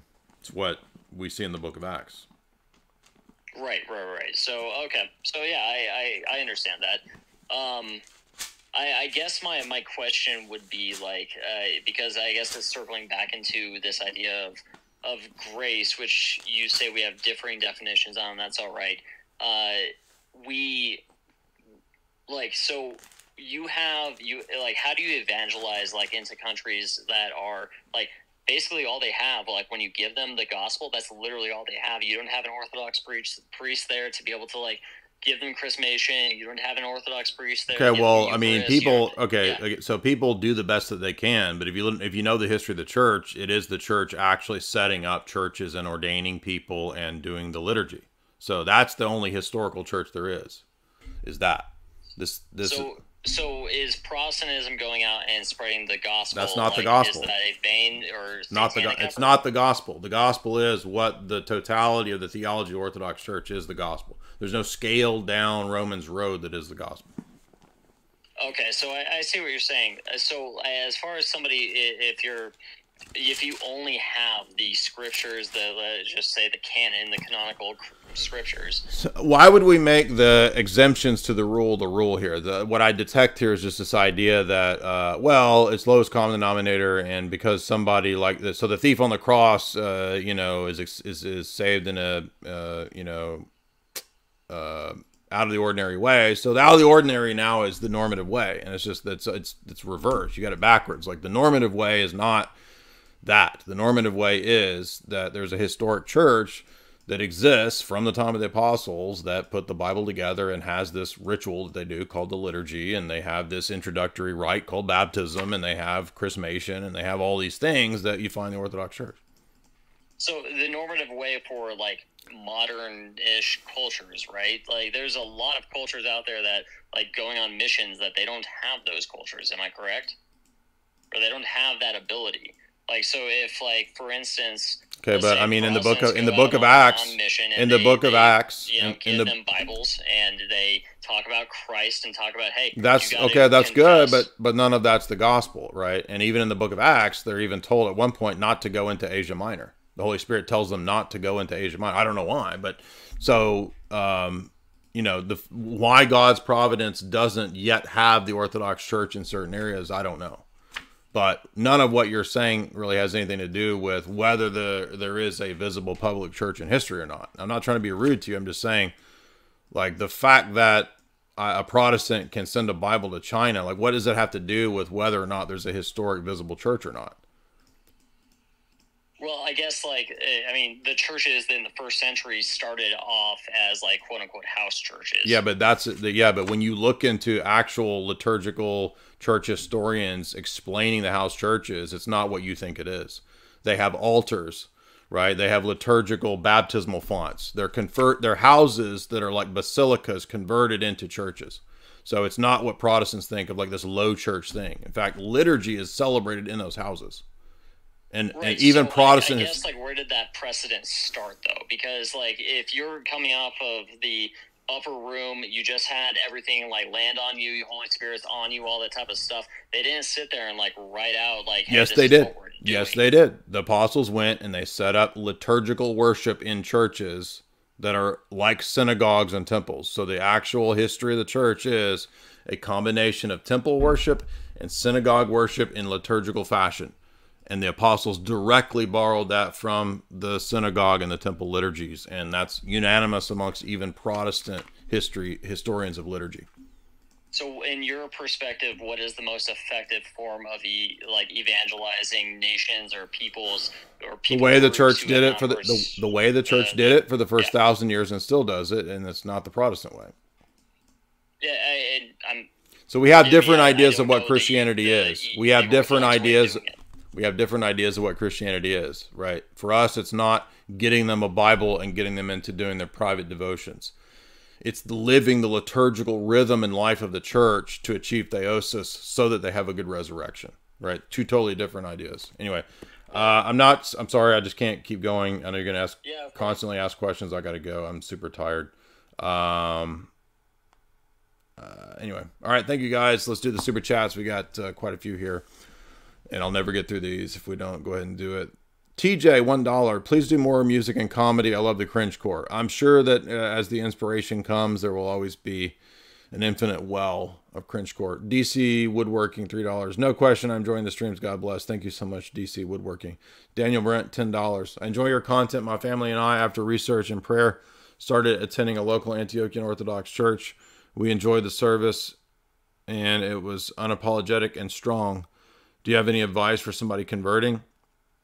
Just keep at it. Get an Orthodox study Bible. Big fan of the Orthodox study Bible. And, just keep going to church. Daniel Brent, $5. Follow up on the request for advice. Are there big controversies I should be aware of in Eastern Orthodoxy? I would just stay away from the liberal-minded clergy pushing obvious liberal things. So you do that, you'll be good. Majorian, $20. Do evolutionary atheists have a real argument against social Darwinism or eugenics? I would say no. I never hear a good one. Maybe there is some evolutionary proponent who could go in that direction, but you'll notice that that's all bound up with the history of their thesis. All of them across the board would decry that nowadays, at least most of them, not all of them, but 99% of them would. And you're saying, is it an arbitrary cope? Absolutely. Itchy Cornhole, $10. Keep up the good work. Love your content. Thank you. Gary, $25. Related to Jesus as the Logos, is it correct to say that logic and mathematics are part of God's uncreated energies? No. So logic and mathematics are features of the created order. They're logical structures that are also created, applicable to the created order. However, they do have their analog, which they're based on in the divine mind, which are logi, which are energies. So the answer is kind of both. But the number 7 is created, but it has a grounding in the divine mind, which is the divine mind, right? The logi of the number 7. Random username 1234791, $5. Can you touch on why polygamy was outlawed and why? Because it wasn't the original intention in the Garden of Eden, and I think that Christ is returning us back to what was intended for man in the garden. Jay Zuna, $10. Do you have thoughts on churches taking government money to feed and place migrants? Yeah, that's a control mechanism for social engineering and for buying off and politically steering and controlling the churches. Is it wrong? Absolutely. P Divine, $50. I love your stuff. Thank you for the Q&A. Thank you so much, P Divine. He wins the super chat.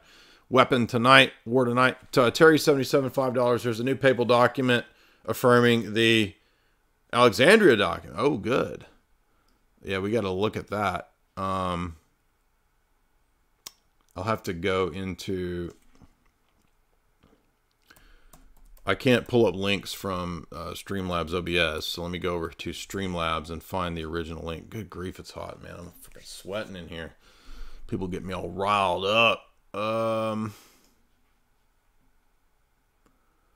Where's the super chats? All the super chats. Let's see here. Comments, creator. Oh man, I'll never find this.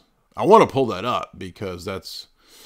Jamie, could you turn the air on? It's super hot in here. Oh, dripping, dude.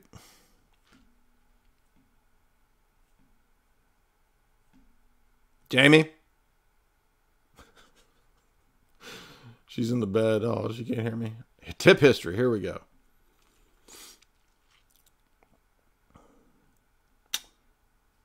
Here we go. Press Vatican publication. Yeah, I mean, I think Francis already approved of both the Chieti document and Alexandria document, right? Oh man, it's putting the whole freaking... I don't want all that. I just want that. There we go. Let's see what this says.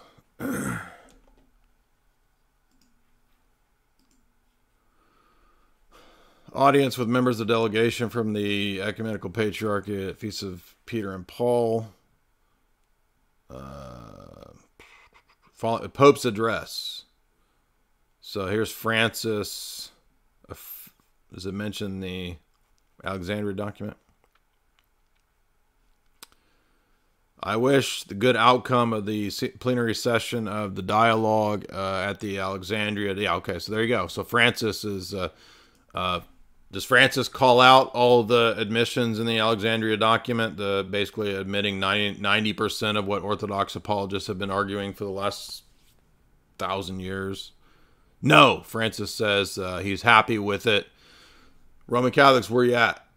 Francis affirms the Alexandria document, which goes even further than the Chieti document. So, Roman Catholics, I don't want to hear this nonsense that, oh, it's not infallible. It doesn't matter.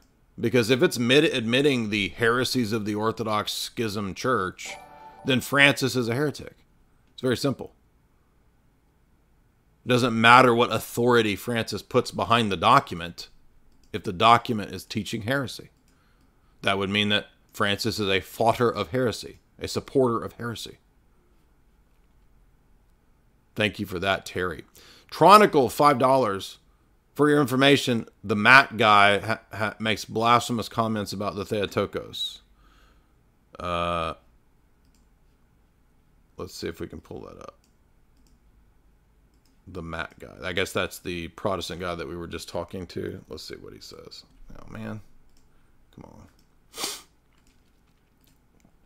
Oh, it's so hot in here. The Matt guy. Let's see what the Matt guy says. Oh, so he's mad about icons. Do you lick the image? So... Oh, yeah. Gross, dude. Yeah. So, yeah, well, I mean, that's standard Protestant fare. Shogun, $10. What's your best argument against Orientals? Go watch David's videos and the interviews that we've done. David and I have done many interviews on this. They say that the distinctions are caught up in Noia. I know.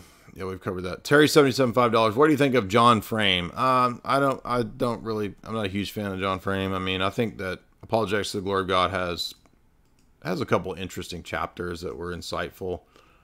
But I mean, I just don't think that Calvinists can really do anything with metaphysics, right? So you're saying that John Frame can almost seems orthodox in some ways because of the dedication to Van Til.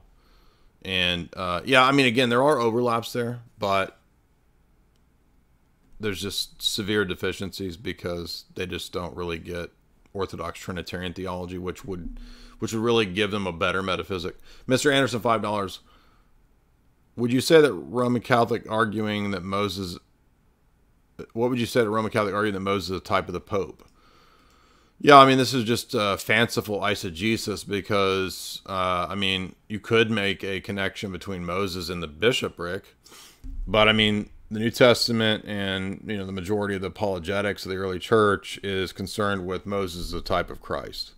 And really that obsession with finding types of the papacy is a very late development. It doesn't happen until the controversies over the papacy, particularly if you look at the history of the after the two rival Eighth Councils. So I just read this really good article on this from Ortho-Christian Dr. Ford. Let me give you this. This is a really good article here. Let me pull that up. Yeah, here it is. And the reason I'm bringing this up is because this article cites a lot of the sources you've seen me cite over the years. The Dragas article. And he goes into the relationship of these kinds of disputes after Rome's acceptance of the Phocian Council. So for 200 years, Rome accepted the Phocian Council, the Eighth Council, and then later on, after the Gregorian reforms, key element there, key period, oh, now we're going to go back and say we accept the Ignatian Council. right? Because that has the so-called papal claims. And I wouldn't be surprised if that wasn't connected with that period of the forgeries. So there's that article by Dr. Ford that I recommend on that. So in other words, after this period of the Rome reversing its stance on the Eighth Council and accepting the Ignatian Eighth Council instead of the Phocian Eighth Council, then they started to say and need more and more vindications for the new role of the Bishop of Rome. So, oh, well, then he's got to be the new Moses, right? And how can we fish through the scriptures to find Moses as a type of the Pope? Do we find that in the patristic era? Not really, no. I mean, maybe, as Cyprian says, you could find these Old Testament figures as archetypes of all of the bishops, right? Peter as every bishop is Peter, is what Cyprian and many church fathers say. Augustine says that, right? Terry, Golden Arm, $75. Wow, thank you so much. Are you still working on a book on Catholicism? Well, sort of. I mean, all of the essays that I did got put into the Red Book. So if you want the version of that, the immediate version of that, this is 600 pages, 660 pages, and has about 200 or 300 pages dealing with Roman Catholicism. So you could get the Red Book. But the Red Book was not made by me. It was all my essays that somebody put together. So it's not technically my book, even though it is my book, but it's not ideal. It's just kind of slammed together a bunch of essays. So it really needs to be redone and put into a better format. And, you know, I've learned a lot since I wrote a lot of those essays. I think most of the essays hold up, but, you know, I've gotten a lot deeper into the energy stuff and, you know, later synods, the Palamite synods and so forth. So I've learned a lot since a lot of those essays. So they would have to be severely updated, but maybe one day. Terry, $77, $1. I bought Ultimate Proof of God and Experience of God, Volume 1 of Stan Eloy. Thank you for the suggestions. I was a presuppositional reform person, head to orthodoxy. Thank you for your work. Yeah, absolutely. Yeah. You will definitely enjoy Stan Eloy's Orthodox Dogmatics. And you will notice areas where Van Til overlap with orthodoxy, and you'll notice the deficiencies and the blind spots where, you know, Van Til wasn't able to get there. All right, thank you guys so much. And tomorrow's going to be fun because we will be doing all of Indiana Jones, not just the new one. We're going to do them all. So we had a lot of fun watching all the Indiana Jones, and we'll have a good podcast. It'll be fun on that after we go see the new one. Also, remember, head over to chalk.com, CHOQ.com. Use the promo code J50 to get 50% off Tonkat Ali, boosting testosterone. And as Rachel pointed out, women also can take the Tonkat Ali. I was under the impression maybe they shouldn't. No, actually, it turns out women can take chalk.com if you want to boost those energy levels. It's not actually disadvantageous to the ladies. So I got showned up by Rachel there. 7 Wonders, great for mineral deficiency. Shilajit, great for mental focus and clarity. Jamie takes Shilajit quite often. There's also Action 2.0 and all kinds of other adaptogens over there at chalk.com that will improve your diet. They're not magic pills. You have to also have good diet, getting some good exercise, and all that. But it will help you out in terms of mineral deficiency. So use promo code JAY50 to get 50% off.